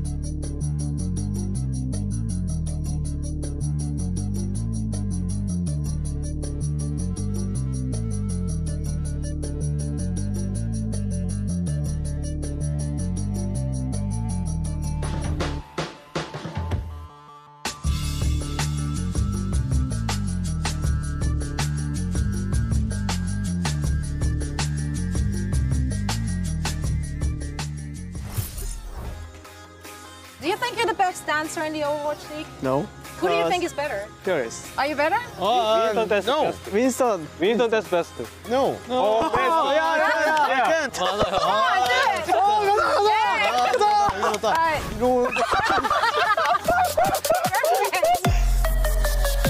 This is a special edition of the Xfinity Roundtable. I am joined by some of the Dallas Fuel players. Very recently, your team got to play in front of your fans. You went back to a watch party / homestand, like a kind of a love child of the two of them. What was that like to actually play in front of a crowd once more? 오랜만에 그냥 팬분들 앞에서 경기를 하니까 제 내면에 있는 다른 놈이 또 다시 깨어나더라고요. 그래가지고 도하 형이랑 그 시작 전에 춤췄는데 도하 형이 춤을 같이 추자고 했는데 먼저 못 추는 거 보고 그냥 빵댕이 한번 시계 때릴 뻔했습니다. I mean, I was very impressed with your dancing skills. It looked very good. Do you have other moves as well? Like we saw 2 different moves here. Do you have something else? 영환이 옛날에 겐지 춤 엄청 많이 췄는데. 겐지 이거 Oh, he had to. Let's go. 어떻게 하더라? 좋다 나가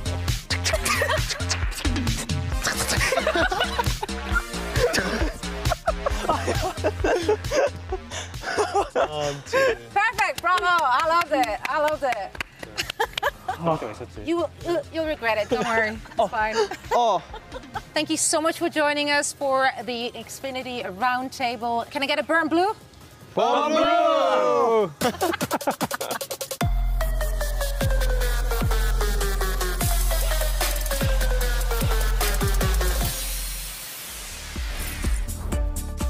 Welcome back from the break, everybody. And yeah, we are in the middle of this series here, the Dallas Fuel versus the Paris Eternal, and it's looking like a potential upset early on in the Countdown Cup, honestly. The first match back as we're heading into the tournament cycles, and yeah, one map for the Paris Eternal to take it. And I will say they have definitely, over select courses, I suppose, of this series, I mean, they've looked like the better team mechanically in terms of how they're using their ultimates as well in the backline. Dallas still coming to grips about how to play this meta, really. I would definitely agree with that. I mean, sure, I don't think the Paris Eternal are playing perfect Overwatch right now. I don't think anyone would look at this match and argue that they are. But at the beginning of a meta like this, it's about getting the basics down, right? It's about getting to grips with the important themes of your composition faster than your opponent. And I would argue that they have in a lot of scenarios. The backline looks rock solid, has come up with some fantastic plays at various times. Onigod is stepping up against his former team. He's been caught out first in a bunch of these team fights, but he's also had some huge moments. And Naga's been consistent throughout it all, getting more impact, weirdly, than Doha. And Doha is somebody that is world-renowned as a top Sombra player. If anybody was going to step up in this meta, now that it's Sombra Tracer, to me, it should be Doha. And I haven't really seen that from him throughout this series. It feels like Naga's getting the better end. And that is the part, to me, that's the most surprising. Yeah, it is, isn't it? It's intriguing over the course of the season. Or, I suppose, Doha would be associated with just a better Sombra player, but in this... I mean, that's his whole career, yeah. Yeah. But in this series itself, it's been going in a pretty different direction, honestly. We're heading over to Anubis now, which is... it's a map that, I always point out that we see a variety of different compositions onto this. But, I mean, if we are only seeing the Wrecking Ball comps up to this point, I'm pretty much inclined to think that we're probably not going to be seeing anything too different. I think both these teams are very dead set on running the Wrecking Ball compositions around, a lot of the Sombra play, possibly the Fire, honestly, that could come into play here. Yeah. We've seen both of these teams kind of just opt into it at times. Yeah, and we've seen the APAC teams run Farah when it came to the Summer Showdown, and I would expect it to be something that the team's going to opt for on Anubis as well. We've also seen the Shanghai Dragons try and run some of the Orisa comps on this map too. Yeah, and very good point. Again, I think once people get more comfortable with the meta, they will be trying a range of different stuff. And okay, let's take a look at this this replay as well from Havana. This is one of those scenarios we were talking about where Repel pops his trance because of Naga coming out of stealth. And in this scenario, look at Naga's charge. He's only at 87%. These are the kind of plays that Naga keeps making that are successful against Repel, a player that hasn't been played since week 2. Wow. that just aren't the same. I mean, that is just such great coordination from Paris. Faking the EMP, force the trance, push to take high ground control, back the backline up into a corner, execute with ultimates. That's perfection. It really is. Didn't even see the set play there. The power driver into the South Destruct at the end. Yeah, so good. I mean, it's fantastic from Paris. And we do have something different here. Dan is going to start out on Winston. That incentivizes Fearless to move over to the Winston too. And the Dallas Fuel are running the BAP, sorry, not the BAP, the Ana Brig backline. So Dallas going very much for stuff that's in their comfort zone as we head here. And that might have been the game plan all along. You know, the coaches may have said, we're going to be playing some ball comps, we're going to try and do stuff. But if the series looks like it's going out of your control, swap back to what you're comfortable with. We don't know, really, whether this was a set strategy, a set composition that they were always going to run on Anubis, or whether this is a mid-match adaptation. But the fact that Dan is also playing Winston, to me, indicates that Winston's still extraordinarily playable in this meta on Anubis. Especially around the Anas as well. Build up the Nano Boost. Nice and quick. You can build a Primal Rage off of it. You can start cycling the ultimates. Really important. Yeah, we've seen it all season long. Exactly, yeah. And Dallas's comp has got so many different tools that you can do that with the EMP, as well as the neutral games, I suppose, that you might see from it. But okay, that's now going to take it down. That's the beat down. They just eventually, straight up, just jump on them, and that's going to be the Fire and Mercy combo removed from the fight. Nice and early on there. And this is the Dallas Fuel back large and in control, honestly, of their destiny is what it feels like on the attacking side of things. Have to chase down Onigod, but Hanbin's having a fantastic time, honestly. Killfeed just lit up with his name. Yeah, anytime the Dallas Fuel is able to play Winston comps, they're probably going to look amazing. The only question mark for me here is Repel on Ana, right? That's the big difference, is that Repel is playing Ana here, probably just in case Dallas get forced onto playing some ball comp and Zen at some point throughout Anubis. But it gives us another opportunity to see what the flexibility of Repel looks like. Nano Boost into the back. You know what that means? It's Primal Rage time almost, 82%.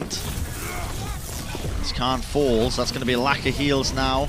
Pass Tunnel not going to have that in their back pocket, I suppose. It's going to be the D-Mech as well. That's quite nice for them, but still, Naga's been putting in that constant pressure as well. Already built up the barrage just from the rockets being sent in, but this time space has been created. Feels going down, not ideal for them. Pistola falls as well. I mean, the Dallas Fuel are going to look to try and keep taking this fight further forwards. Nice little whip shot there, and the hack means that Dan actually can't get too much value out of this Nano Boost that was applied onto him. Very, very low. Just trying to build up this Primal Rage. He's hacked up again in the backline, and that's Naga's offloading that barrage. I mean, it's just picture perfect play there from the Dallas Fuel. They knew exactly what was going on. That was fantastic. Shutdown of Dan. That stops him being able to contest. Dallas have yet to get their first tick, but it feels likely. Repel fallen though, so one tick is probably the max that they're going to be able to receive here. Both players in the Dallas Fuel backline. Can the Paris Eternal hold on? Dan now coming back from the spawn with the Primal Rage. Might be able to block this up before Dallas get to 33. He's managed to get the D-Mech there onto Hanbin. Fearless though with Drijo down. Not ideal. Not ideal at all. Dallas still looking to try and take this one. Want to go with the pulse bomb in hand. Hunting for an adequate target. They have just pushed them away. With Sparko going down, do they still want to play this? Pulse bomb's not going to be hitting there. Not. Has to try and take out one of these tanks. Yeah, Dallas needs a back on. This is time to reset. Yeah, it's been time to reset probably for the last 20 seconds, but Dallas Fuel just continued fighting for it, hoping that they were going to be able to get over that 33% mark. Great play from Paris, though, to be able to hold on. Crucially, the kill onto Repel was the big difference maker. Once you got the Ana down, Dallas are lacking all of the heals, the Nano Boost potential to close out team fights. But now they can come back in.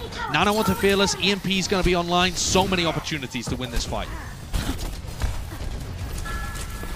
This barrage probably not going to be used until last minute, but the Nano Boost though applied. Oh my goodness, yep, that's the damage boost as well. I mean, Repel just could not go anywhere. Barrage in close quarters, I mean, why not? Okay, just start styling. You have to turn it away, otherwise you're going to end up taking yourself out. But they're losing this, Brett. Right into him, and they are. They're losing the fight. Oh, Fearless using that Primal Rage, already getting the value done, despite the fact that he got slept at the end there. Has to back off though, just for a moment, to go back with the rest of his team to try and build up these ultimates. They are so low. Nano Boost again onto Fearless. So this one. Hanbin just backing off right around the corner. It is a really weird team fight because the Paris Eternal like, okay, well if you're going to dive into our backline, we'll dive into yours already. Splitting this team fight apart. Dan ends up using the Primal Rage. With Repel gone, they've held it. Yeah, that was pretty horrible from Dallas, not going to lie. When Fearless initiated, it was too early. The rest of Dallas weren't able to catch up to him. And so after Fearless had taken damage there from Vistola, he jumped out as Dohari EMP'd. That's perfect anti-synergy from the Dallas Fuel. And at that point, I mean, the team fight's over. You can't win when there's no follow-up on the EMP. So they've wasted a whole ult cycle there, Dallas. It certainly looked like Paris had given them the opportunity. Paris had thrown themselves into the maw. But Dallas Fuel quite happy to respond with a throw of their own. That's a nice self-destruct into the back. Khan did not know which direction that was landing in, and that's the res denied as well. Sparkle, he jumped on it. So immediately going to be reacting with a couple of big plays here. As you can see, the Dallas Fuel not willing to give this one up. Still pushing forward. Unable to get a tick, but finally they are going to be rewarded with it, and with the picks they're getting, going to be getting just a little bit more. Naga slept up. Oh, immediately woken up as well. Has the nano boost though. Looking for a kill, but he's right down on the floor. Hacked up. The jetpack doesn't work, obviously, under those conditions, and still Fearless with the Primal Rage just about failed, or fading at the end. He's already created the space necessary for his team to just collapse onto him. No one's going to be able to touch that, so the Dallas Fuel with 1 minute 38 on the board. Fearless and Hanbin, when they can play Winston D.Va, are just freaks. I mean, they're the best Winston D.Va combo in the world. There's no question about it in my mind. Hanbin is everywhere at the end of that team fight. He is everywhere. Naga came in with a nano boost. He's all over him. He just jumps on his head immediately. Oh, there's Tracer? Yep, no, pressure. Oh, you've got a hack onto the Mercy? Yep, I'm also pressuring that. He's just hyper aware in terms of his spatial mapping. He knows where everyone is from the opponents on the battlefield, and so he's multi-purpose. With one boost, he's harassing the backline and then swinging back to be able to peel. The level of D.Va play is just unbelievable in the league now. It is, yeah. To be able to get all of that as well, when I mean, you compare it to other games as well. You're not looking at like a top-down perspective where you can get an instant read at a battlefield. It's chaotic, you know. There's colorful effects all over the place. It's hard to really intake a lot of that information. You got all these different sound cues. You got your teammates screaming at you. I've got blinker vision when I play this game. I can't focus on. I can't even focus on one thing at once. But I certainly can't focus on 10, 12 things at once, which it feels like Hanbin does. Yeah, we've all seen your gameplay, Josh. Don't need to tell us that. All right, take a look at what Paris and Dallas are running here. So Dallas Fuel as well opting for the Pharah defense, but putting Fearless on the ball. So perhaps only willing to match the Winston, not play the Winston into the wrecking ball. Yeah. Definitely reality here. These rockets from Naga are great, actually. I mean, obviously you got to hit the 2 consecutive back-to-backs to get that kill, which is very difficult because the heals come through, and then you have to deny the resurrect as well. But the pressure, look at that! Jexa, I don't know why Jexa was on the ground. I don't think there was a hack. Maybe it faded, so it didn't show up in the kill. No, there was no. Oh, sorry, no hack. There's no Sombra being played. Yeah. What am I saying? He just drifted. He drifted down to the floor. He took a rocket and only got just finished it off. Really well played. Yeah. Just the coordination there. Able to get that kill. There's Hanbin again now. Yeah, and on the high ground, this is multiple fights taking place at various sections of the map. Sparkle doesn't have his pocket, so just wants to send in a couple of the damage, or a couple of the rockets, I should say. The damage boosted up. There's the res coming through onto Hanbin. Back into the fight. It's a really, really prolonged fight. You can tell with these compositions as well that these teams are kind of uncomfortable in terms of the way of setting up these fights. I mean, you can't be as active and quick when you're trying to create opportunities compared to previous metas. That's just unlucky. I mean, that's a fantastic fight. And the Bionade as well. Khan has absolutely destroyed Sparkle there. And so much, it's so high risk, high reward giving the nano boost over to your Pharah. Either they win you the team fight single-handedly, or they get no value. Well, off the back of that, deny the res as well. Wonderful work, and yeah, Khan setting it up with the sleep dart onto the nano-boosted Pharah, and an almost impossible shot, but somehow finds it. That has cracked this wide open. Khan's a freak on the Ana and the Zen. He's so good. He's outplaying Repel. I mean, he really is. And it's not like Repel's having an awful game by any means. He's still serviceable. I can still understand that Dallas Fuel wanted to run it. But Khan looks next level. He really is having a huge performance. I'm amazed that Sparkle was able to do so much with Jexa dying as well. He still held on for quite a while, but they have so much of this time bank left to expend. 5 minutes on the clock for the Paris Eternal. They could win it right here if Naga gets a good like nano barrage or something like that. Naga has the barrage. You can see that they're trying to synchronize something. The nano boost onto Naga now. That's the rocket straight up close. The peel not quite there, but the EMP is. Locks him down to the ground with the Bionade. On top of it, that's the counter barrage. Sparkle just comes out straight away. Going to be putting in a ton of damage. Dredro and Naga just could not withstand it, and they're all caught into the corner here. Definitely a salvageable situation for the Dallas Fuel to try and win this one. Absolutely is. Yeah, and that's Sparkle making the huge play. He swaps over to Tracer now, which is going to free Jexer up to go over to Brick. So it adds more stability to the backline, stops Onigod from being able to find very much value at all here. And remember that they always have these EMPs coming online. Paris are playing quite a slow composition. It's difficult to easily win the fight, but that is going to help. Huge early pick on Fearless. Sleep Dart. Ooh, self-destruct as well. Naga, 32 health. Just trying to survive. Doesn't take any damage there. Very, very lucky in the end of it. And these rockets as well. Look at that right around the corner. Repel just trying to avoid it by jumping down into the staircase, but yeah, not going to be happening.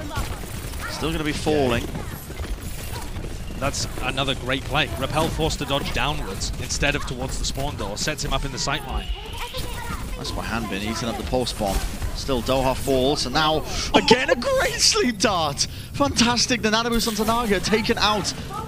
He's got the boosters at least, so straight up into the air, but not enough to survive it. Paris Eternal with 90% in counting. I don't think they're going to be able to win this fight. They did get down back into it with the res, but Dallas Fuel have the spawn advantage with that D-Mech as well. They have won this team fight out, but Paris have just been slowly setting themselves up in a position that they just need one good team fight. Okay, and have you seen their game plan now? Naga moves over to Genji. So instead of, I was going to suggest moving Onigod or Naga, perhaps, onto the Sombra, so that you can try and match the Sombra v Sombra. Instead, they're going for the Genji here. They're looking to build up a Nano Blade, or just go for really hardcore dives. EMP onto 3. Any follow-up? That's Fearless with the Primal Rage. He doesn't need help. Magic with it. Yeah, he doesn't really need the help, but look at this! The Sleep Dart saved right around the corner. Are they going to be able to get a kill here? Yes, they are! That is ridiculous. Bionade into it, way too much burst damage. And you're right, Josh. Now they're going to be looking to try and turn it. A bit of a slow comp in terms of the position that they can really take off of it. That's a pulse. How did Sparkle even get that? That was like up in the air. Yeah, he's worked his way into a high ground position where Naga was not expecting him at all. Khan with another kill though. Khan is just a beast in the backline of the Paris Eternal. He's making it very difficult for Dallas Fuel. But Dallas have double support ultimate available here, and a self-destruct, which can be a great zoning tool. For Paris, it's about using these last 2 minutes to be able to build up a blade. Naga's taking it quite slowly, but he will get there eventually. It's a difficult comp to do it against. Fearless now. He's got the nano boost applied onto him, searching for these kills into the back, and yeah, it sets it up nicely. Well, that's going to be Vestola also going down most likely. Yep, tries to get the remake onto the Mega Health pack, but not enough to survive. A minute 30. Paris Eternal still haven't built up this blade, but that is what they're going to be looking for. That's their win con. It absolutely is. Naga should have it pretty quickly, and now it's all about the Nano Blade. So Jexit has a rally. That's not going to help you against Nano Blade all the time. I mean, it can be useful in some scenarios, but you can absolutely try to burst through that. I'm more looking towards Doha. If he gets in position to go for a manual hack, or perhaps even looking at the positioning of the Dallas Fuel, they might want to jump aggressively here. Nano boost. Dragon Blade. The hack onto Khan. There it goes. They're trying to disrupt the timing. Hacked. The blade comes through. Yes, we didn't get the nano. What a fantastic play from Dallas. They knew what their win condition was. As soon as they heard the Dragon Blade timing, the hack onto Khan, the nano boost not there. The hack with the Vestola onto the high ground, pushed away as well, taken straight out of the mech by the whip shot. Now the EMP. It collapses onto them. 30 seconds remaining, and the Paris Eternal no closer really to try and win this one out. That is what you're running Doha on Sombra for. That's what you're expecting his experience to do for you. He finds the perfect opportunity there, and he was set up for it that whole time. He knew this is the team fight, they have the Nano Blade, my focus is Khan. I thought they were going to go for an aggressive dive, but no, that is just such an elite manual hack. Perfectly timed and coordinated, and now Paris just have no hope. Yeah, Primal Rage onto it. Dan will be able to touch, that's the overtime going for them. Self-destruct into the back line, the mine's off around the corner. Ultimate's committed, but it seems like the Dallas Fuel are the ones who are really winning out this team fight. One's going to try and clutch this one. Rejects are falling. I don't want to count it out just yet. Let's get a bit of mech to clear them away off of the objective, off of the point. Sparkle forced out the recall, but with Naga gone, only got falling. No more DPS now for the Pirates Eternal. They cleared off the point, and that's going to be a map on the board there for the Dallas Fuel, bringing it all the way, winning Anubis.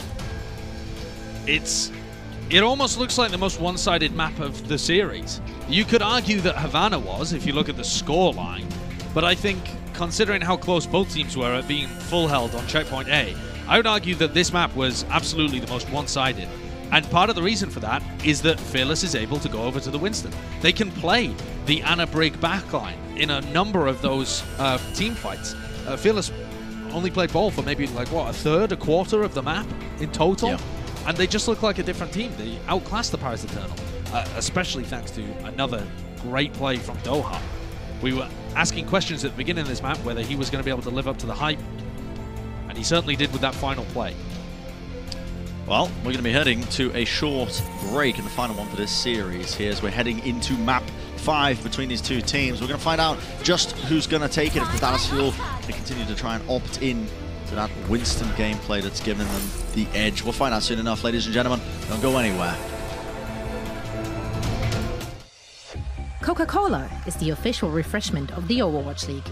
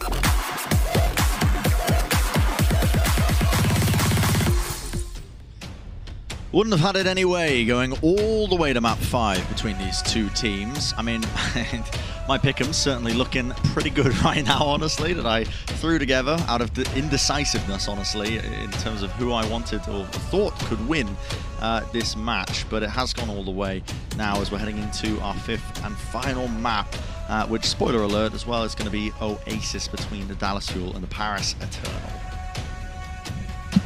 No roster swaps in any move. I mean, you wouldn't expect them coming out from Paris, but I was wondering whether we'd see Repel the entire time or whether there was going to be some kind of rotation happening here between Repel and Fielder. So that's intriguing, but Oasis offers many opportunities to play that Zen Brig backline. I think that's going to be the majority of what people are going towards. For the Dallas Fuel, they really did look like a different team whenever they could get Fearless over to the Winston and pair it up with an Ana. I don't think that's going to be the most effective as we go into Oasis, especially considering that this match, to me, is less important than Dallas really getting to grips with the comp when it comes around to playoffs, grand finals. If you're a Dallas Fuel fan, you can afford to see your team lose this and still keep confidence that they're doing the right thing for the long term, I would say. But for Paris, every win at this point in the season is hyper important. They are 6-6, 500 on the season. No one really expected that coming in. They were expected to be one of the bottom teams in North America, just be a little snack for all of the other top-level rosters that were competing for the title. But it hasn't gone like that. With some great roster changes, they have improved every single stage. And Brent, they went 3-1 last stage, so in order to improve again, they'd have to go 4-0. They got to win this final map. They'd love to, I think, against the Dallas Fuel, a team that most people, you know, pin at the very top of North America when it comes to a lot of these teams. I think that'll be a fantastic way to start the Countdown Cup for them. And yeah, a reminder, of course, as well, at the unavailable heroes for the Countdown Cup: Echo, Ashe, Sigma, Lucio. So pretty much rules out a lot of these long-range comps, double shield comps in the traditional sense, the rush comps as well. Saw a ton of Echo being played, so yeah, it does definitely makes these teams think about exactly what they want to run, which is why we're seeing so much Pharah being played, I suppose. You know, you can thank APAC for popularizing that in recent times. And look at this, Doha pulling out the Soldier 76 again, and Onigod is going to answer it too. So Onigod is going to be able to do long-range poke onto Doha and potentially free up Naga to go for more of these plays. Naga's going to have Discord Orb on him all the time though. And that's what we were talking about when it came to Lijiang Tower. There was just, when we saw them play on Control Center, there were so many more win conditions from the Discord Orb. So you gotta get Repel early. Yeah, but they rotate all the way around, and Repel just left high and dry. Didn't really know where to position himself, I think, in that kind of scenario. And with Repel gone, no more Discord Orbs. Naga has a bunch more free reign because he doesn't have the Discord Orb applied to him. And now, wow, just slamming these rockets from afar. Nice little sleep dart. Catching onto them, the tank line just being eviscerated here. A nice opening here for the Paris Eternal. And that's the key. The Zen is so much more squishy on the ground compared to Khan on Ana. But the difference maker being that Repel normally has that Brig with him, which strengthens the backline as a whole. Doesn't really help if Repel is left high and dry. And here goes Naga again with that Nana boost. Yeah, searching for that kill. Look at the movement, look at the moves! Just trying to dodge and juke. Doha got out of there alive, but with the rockets coming through, Dan just rolling through them with the beat down. That's a couple of kills going his way. Nicely done. Good pulse bomb as well. Oh, Khan replying with a bio nade that kills Sparkle. That's going to halt a lot of the momentum here. Pause in order. Bit of a pause coming through. Yeah, and I do want to point out that in the middle of that prior team fight, so just in terms of the compositions that we're looking at right now, you've got Onigod playing Soldier 76, which really doesn't allow Dan to have that partner in crime. You know, if Onigod is playing the Sombra or is playing the Tracer, then Dan and Onigod could work together to be able to pick off Repel. So it's crazy to me that Repel has been isolated as the first target in so many of these team fights. Two times back to back, he's died now, when he's not even getting pressured by a Tracer or a Sombra in the backline. They used Naga's Nana Boost almost as a distraction to then just jump onto the Zen. Yeah. I said at the beginning of this match that Repel looks very serviceable. He's come in. He really hasn't had that many flaws. The longer the series has gone on, the more they've started to creep into the game. We saw multiple of them on Havana, and then we saw multiple of them. I mean, we're seeing moments of it now here as well. it does definitely feel like some shakiness, having been sat on the bench for, what is it, like 12 weeks at this point or something? Yeah, I mean, it's been a while. I think it was week 2 against the Boston Uprising was the last time. I'm going to be honest with you, Brent. I don't know what week it is now. What week is it now? Yeah, I mean, don't ask me. Don't ask me. I've lost concept of the time. I've lost concept of the time. I don't know. I'm sure we could, like, skirt back and calculate it. 16, apparently. Apparently it's week 16. Yeah, right. week 16. I mean, 14 weeks on the bench is a long time. Yeah, you could have told me any number and I would have believed you, to be honest. You could have told me anything. But yeah, I mean, it's a long time, right? And that's why we were questioning coming in. These starting lineups, by the way, are going to be really interesting at the beginning of the Countdown Cup, not just for this series, as a little hint for you. I don't know if the other teams have really announced much, but you're going to start to see some teams really scrambling, I think, to try and figure out who the best players are to put in for the specific comps that we're seeing.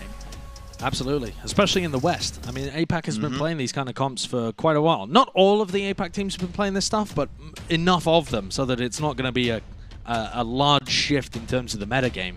But in the Western region, people have not been playing ball particularly. I mean, you could say the Gladiators and probably the Paris Eternal are two of the teams that have opted into the ball the most. Dallas, absolutely not one of them. Let's take a look at Dan's ball stats here as well, because like we said, I mean, look at that. Only 15 players have more than 60 minutes played this season. It's not much. It's really not much at all. It's not that much. And as you were saying, Dan was the guy who was playing a lot of it, I think, as well. The Paris Eternal, early on in the season, throughout the season, they've been experimenting with a lot of interesting compositions to try and find their footing with it. And it means that they actually have more experience than most in the West when it comes to running these different types of comps. Because generally speaking, a lot of teams seem quite uncomfortable with the idea of even touching it. I mean, we saw from the Dallas Fuel, they were incredibly comfortable. It was almost like a complete 180 in terms of how coordinated they were playing. I mean, there was a couple of mistakes here and there with the Winston comps they were playing, but overall a big difference maker. Regardless of all that, though, we're heading into the action as we see the unpause happening. And the way this team fight is kicked off, there's advantages for both of these teams right now. See the ultimates, the mines scattered across here. Now the tactical visor. Doha wants to try and at least clear the point away. But Stola's going to be jumping straight onto the point just to try and keep this one going. Onigod going to be pressured as well. Nice Helix Rocket did connect there onto Handpin, just working his way around the back. That's the Transcendence as well. Right there, ready and waiting. Now with the barrage. Didn't get too much done. Set up a bit of damage there, but being pressured into the sky now. And a nano boost comes through. Repel just did not know what to do. He just stood still trying to avoid the rockets. Maybe he thought it might disappear. Unfortunately, not going to be so lucky at the end of the day. He's taken out, and now Naga's available to just keep pumping in that damage. But still, the Dallas Fuel are on top of it. Sparkle gets down Khan, but the res is there straight away to undo his hard work. And Onigod stays alive. Took out Sparkle, I think, on 1 health. Yeah, that's a huge move. The Dallas Fuel are just trying to keep this point active as much as they can. The team fight is essentially over at this point, though there have been definitely moments where I've said that and the Dallas Fuel have come straight back into it. I don't think this is one of them, though. They're just desperately trying to get as much capture percentage as they can, and the point flips over at 40%. I gotta say, they're getting almost no value out of this Zen pick. Repel is such a easy target in the backline. Whenever he comes forward to try and get into line of sight to be able to apply Discord Orbs, even Harmony Orbs on his own team, he has to get in through a choke where Naga and Onigod are just peppering him with poke damage, and Dan is very happy to capitalize. We've seen so far in this series, Dan will give his own life for these kind of picks. Yeah, and that's the barrage straight into the back. That's all rocket there into the punch. The Transcendence, a little bit late, honestly, from the Dallas Fuel. I mean, a little bit late, that's an understatement. It was very late. Already 3 picks for them. The res onto Naga as well, so even that kill that hadn't been got. Not going to be really rewarded with too much, and nobody can touch with the mines onto the point. 100%. Doha didn't even try. 40. Yeah. Doha wasn't even running towards the point. I mean, this to me looks like a bit of a communication breakdown as well from the Dallas Fuel. They got boomed on that round. Absolutely boomed. Their strategy revolving around the Zen and using the Soldier 76 to push away the Pharah, it didn't work at all. Doha found that those safe positions he was previously taking on Lijiang Control Center, for example, were being removed away because Onigod had that freedom to roam around and challenge him for those lines of sight. It just frees up Naga. It's a great adjustment from the Paris Eternal. I'm not sure that Onigod thought he would be coming in here playing Soldier 76. Really didn't, but yeah, it's very smart, I think. Yeah. Just played a bit of the cowboy earlier on. Yeah, yeah. But it's interesting as well just to keep it in check as well. And it frees up a bit of this pressure that they're applying onto Naga, as you've been saying. I saw Sleep Dart there. That is an aggressive movement there from Naga, just trying to work his way into a good position, falling very low. Just drops below the wall, so he's going to be surviving, but still wants to get these rockets in from afar. Just trying to dodge and juke and change and chop his positioning.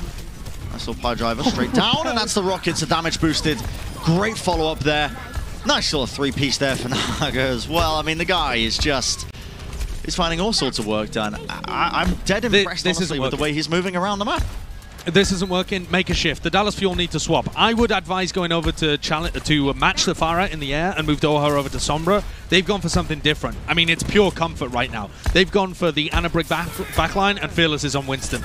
Get rid of the ball. It's not working. Okay, we've had our time. We've learned a little bit, but now we want to win the game. That's what I'm reading into this. Yeah.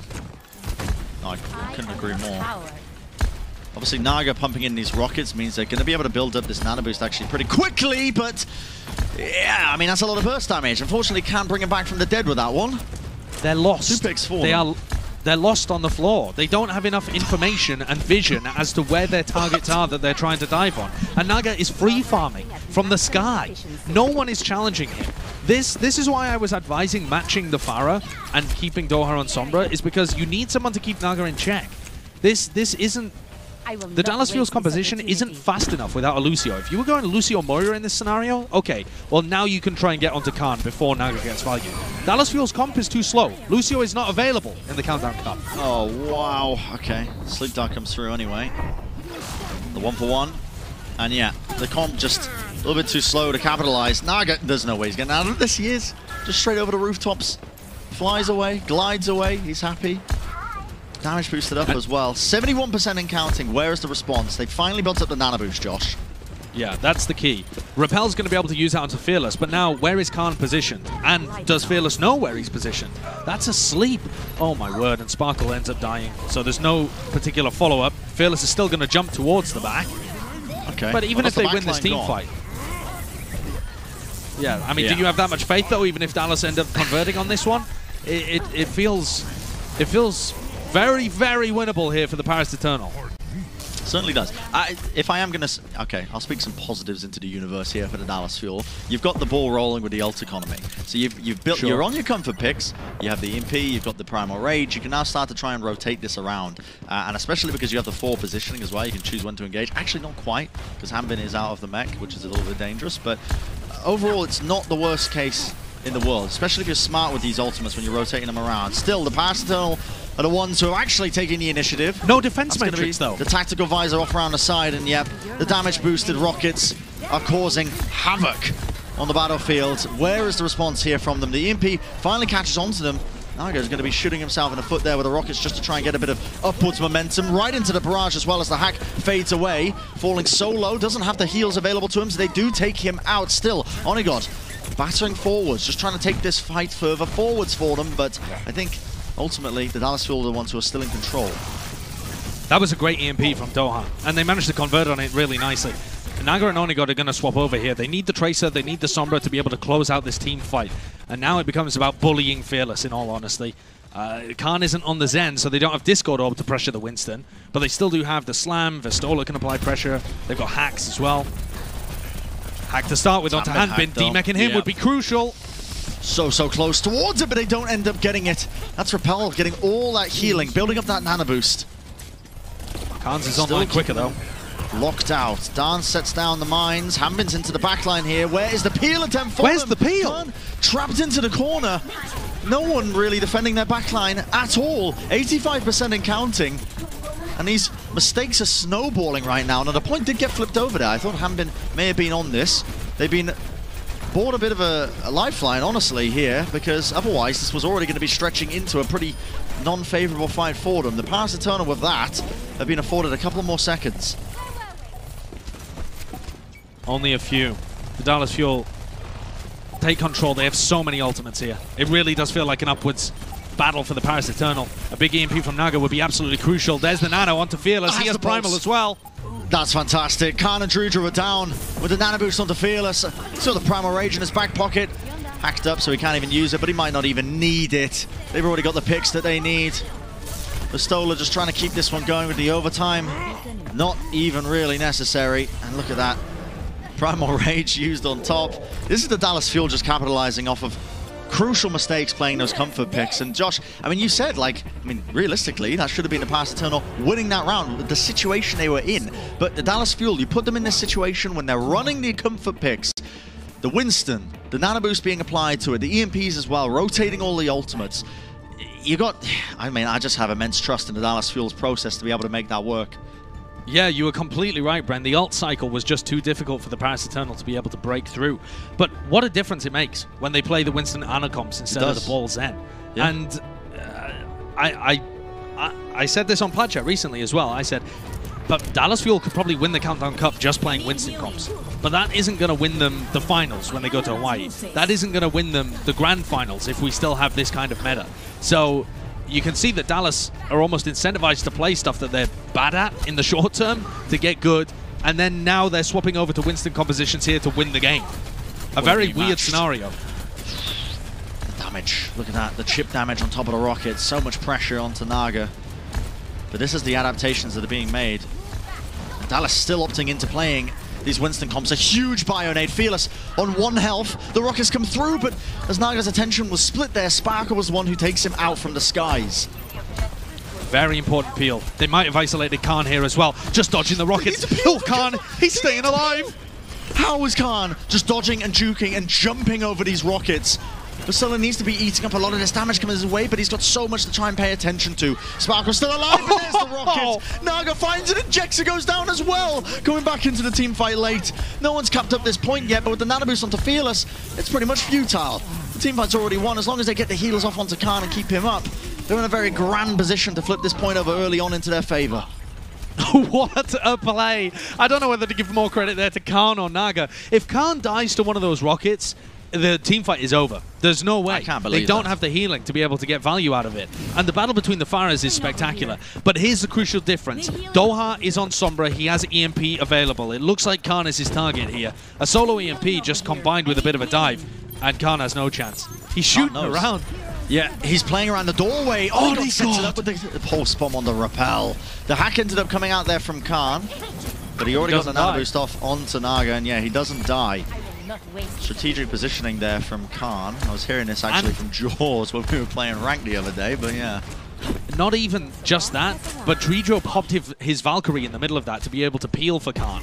And Jex is miles away. Again, this main support difference in terms of Dredro getting more involved in things. It leads him to generate his ultimates faster.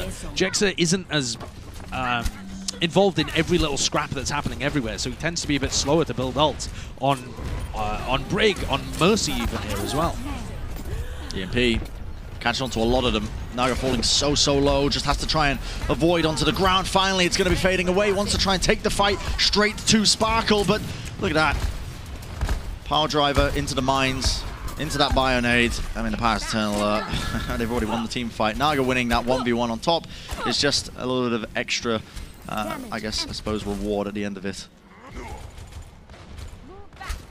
Onigod with another pulse bomb. They generate so much faster than the EMPs, so it provides him with more opportunities to clutch team fights out, and that's exactly what Onigod did earlier on. The pulse onto Repel was just fantastic.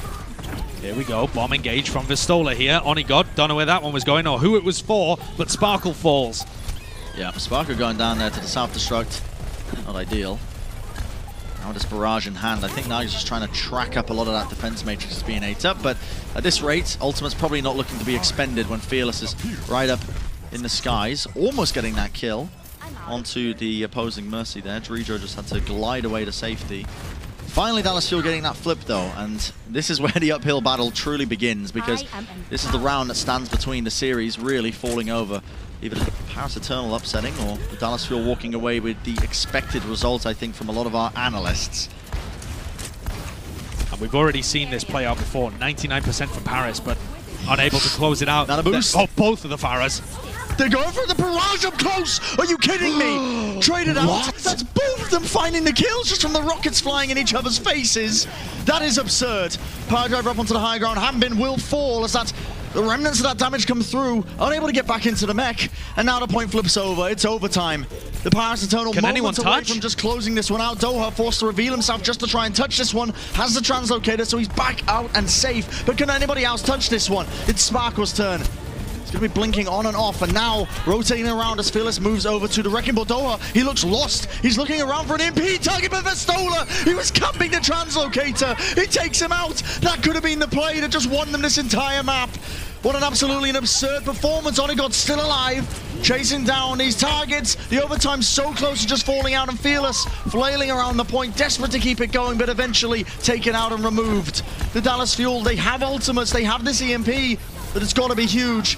Still the Paris Eternal, with all the bodies, with all the damage. It's so difficult for them to try and win this one, but they do flip the point. Now the EMP, they're going to be catching it onto only Vestola, but the damage is done.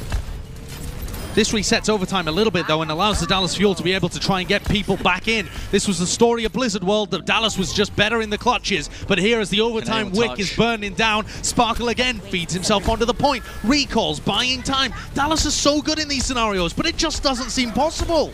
I don't know how they're going to be able to do this. This is really an uphill battle. No one's dealing with Naga. He's getting the rockets right up into their faces. He sees that Doha moving over to the Doomfist. Just a bit of a comfort pick to try and clutch this one out, but it's not really going to be doable. The barrage up into the high ground. There you go. Sleep Dart just to cancel it out, but it's already done. Repel 4 Sparkles next. Onigod chasing them down all over the place. Fearless falling will put a close to it, and that is going to be the Paris Eternal winning this series, taking the upset win against the Dallas Fuel in Map 5. Those European players are stoic at the best of times, but I did see a couple of smiles crack in the faces of the Paris Eternal players. It's late evening over where they are, but they have got a wonderful end to their day. That is a phenomenal victory. That puts them positive on the season at 7-6. It sets off a possible 4-0. Their strength of schedule moving forwards, Brent, only gets easier from here. If they can do it against the Dallas Fuel, they can do it against any of their opponents in the Countdown Cup. This Paris team is off on a heater. Yeah, it's looking so promising. And I've just heard word as well from our producers as well. Naga has just tied, I believe, the final blow record on Oasis as well with that performance in that final map. That's crazy. Just ridiculous stuff. Yeah. So many great players throughout this match as well. Dredro rearing his head and having a phenomenal performance on Havana. Vestola just continues to be so good for them. Such a great new addition to this team. He's not even new at this point. He's been with the roster for a while. Onigod performed excellently against his former team. Had a couple of rough moments earlier on in the series, but the later it got, the more he was coming out with those big performances. And Naga, like you said, was just fantastic for them. Outplaying Doha for the majority of the time on the Sombra, and still finding massive value on that Pharah against Sparkle of all opponents. It's ridiculous. It's absolutely ridiculous. Let's take a look at our player of the match. Lots of players that we could have given it to on the Paris Eternal side. There were some standout moments from almost every single player, I think, on this team. But Khan is the guy who we've been singing the praises with the entire time. It really was a flex support difference in this match here. You know, with the Dallas Fuel just trying to experimenting, I don't want that narrative really to take away the win here from these guys, because they just played unbelievably well. I mean, take a look at some of these clips as well. Khan just clutching it up, the volleys into the shots as well when he's being pressured by both the Sombra and the Tracer, the reaction times as well to survive in these scenarios. It's been sublime. Yeah, he was absolutely fantastic. He had so many great moments, and it wasn't just on the Zen. He was able to have massive impact when he was playing Ana too. These sleep darts and the offensive pressure that he's able to apply was nasty good. And to me, the biggest difference between the two backlines as well is just how little the backline of the Paris Eternal was able to be punished for the value that they were getting. Yeah. We saw in that final map, Repel getting picked off time and again, and that really was not the case with the Paris Eternal. Yeah, I think the difference in terms of, you know, how they wanted to play these compositions was so apparent. And, you know, clearly the Dallas Fuel, Josh, as you said at the beginning as well with the article they did with the Dallas Morning News, you know, they are still experimenting. They're willing to let a couple of these matches go. But even still, the Paris Eternal forced them to dip back into the Winston compositions, and they still won against them. So it's like the Paris Eternal absolutely deserved this win above and beyond today in terms of their performances. Fantastic stuff as well for our first match of the Countdown Cup as well. Starting things off with an upset.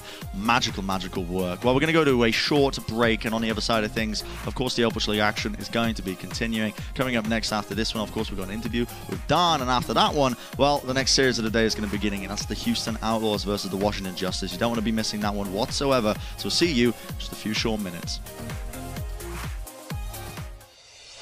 Coca-Cola is the official refreshment of the Overwatch League.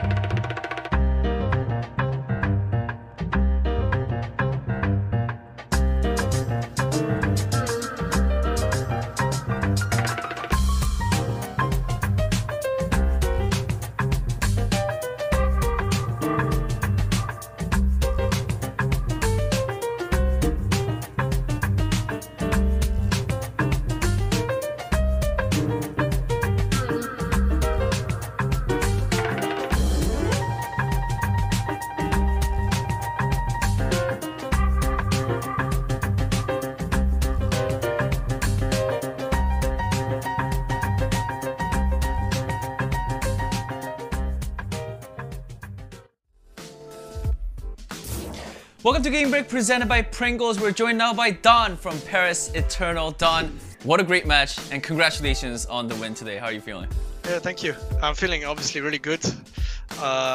We had a a rough week coming into this, with some circumstances. But when we have an official, we always go like 500% for some reason. I don't know how, but yeah, I don't know. Yeah, I mean, I'm a bit surprised. Yeah, I'm sorry to hear you guys had a tough week, but hey, this week's gonna be a great. It's gonna be a great week, and it's a great start to your first week in the Countdown Cup, because you guys just beat Dallas Fuel in your first match for the Countdown Cup. You know, what were some of the stuff that were some of the things that you guys worked on during the break? Was there anything specific? Well, we kind of realized that we can basically beat any team if we play well together, but sometimes we struggle.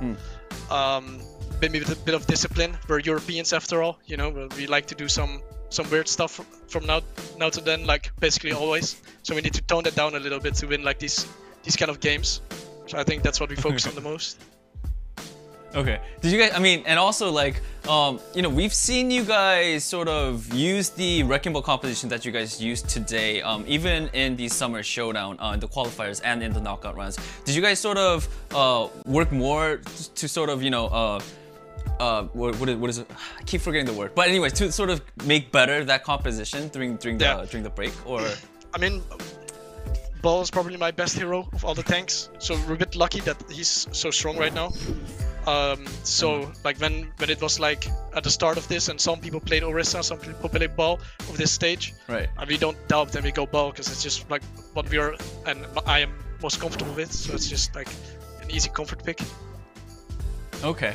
And I I heard Zoe and Costa saying refine. Yes, I don't know why I don't remember refine. That word just doesn't stick to me today. Anyways, but yes, thank you for your answer. And also, I sort of want to add on to that. You know, that Wrecking Ball comp that you guys have been utilizing.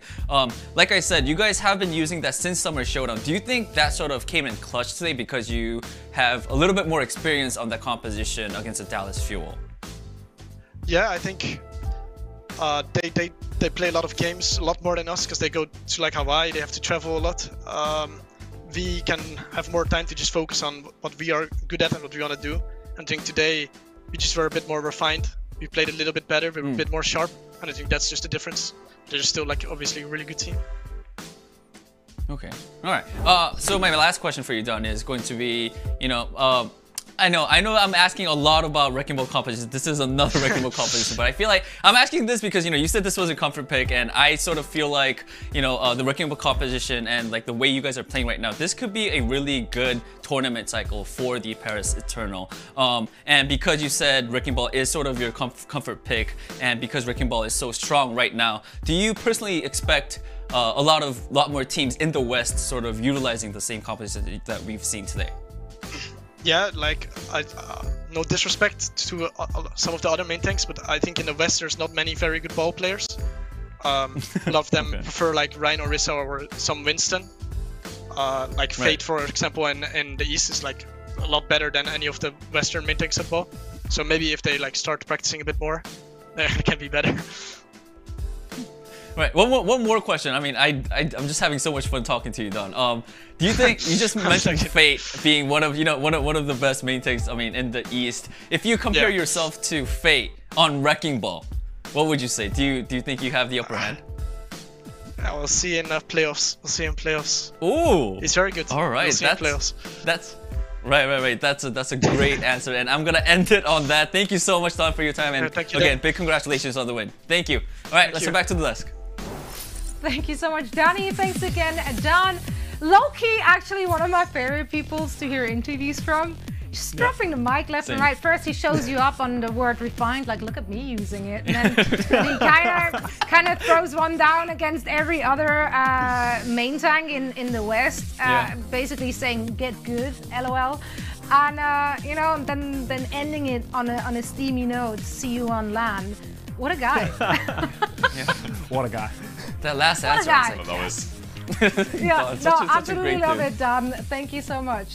Such a pleasure to hear from him again. Now, I want to say this was a close affair, but only really if you're looking at the score, because quite frankly, to me at least, it didn't really feel like the Dallas Fuel have ever really been in control of this match. Now, I talked a lot about that Wrecking Ball, and yeah, it looked like both teams, you know, they rounded up their comms a little bit. this one. Okay, so They did roll Looks like with I'm not it, the only one on a roll today. okay. I'm gonna take over before Zoe keeps please going. do. Yeah, I think the Dallas Fuel and the Paris Eternal, this first match for the Countdown Cup, I think is going to be a precursor to the rest of the tournament. We're going to see a lot of this wrecking ball, and it's going to be interesting to see how they adapt. Historically, we wouldn't say Paris Eternal would be able to take it to the Dallas Fuel. They've been improving a lot, but this is Paris Eternal's bread and butter, and you heard it from Dan himself. He feels comfortable on the wrecking ball. The whole team is just firing on all cylinders, but Dallas Fuel look a little bit uncomfortable. As you said, Zoe, it wasn't as close as the scoreline suggests at points. They didn't feel as comfortable when they were playing that Pharah. They switched to the Winston from time to time, and it didn't really work on most maps. So Dallas Fuel, is this going to be the first time we're going to see them be weak in one of these tournaments, depending on the meta? And for the Paris Eternal, these guys are absolutely dominant, firing on all cylinders. You have to talk about every single player on this team. Sorry, the big customer right there for you. I think Khan on that flex support 100% deserved that player of the match.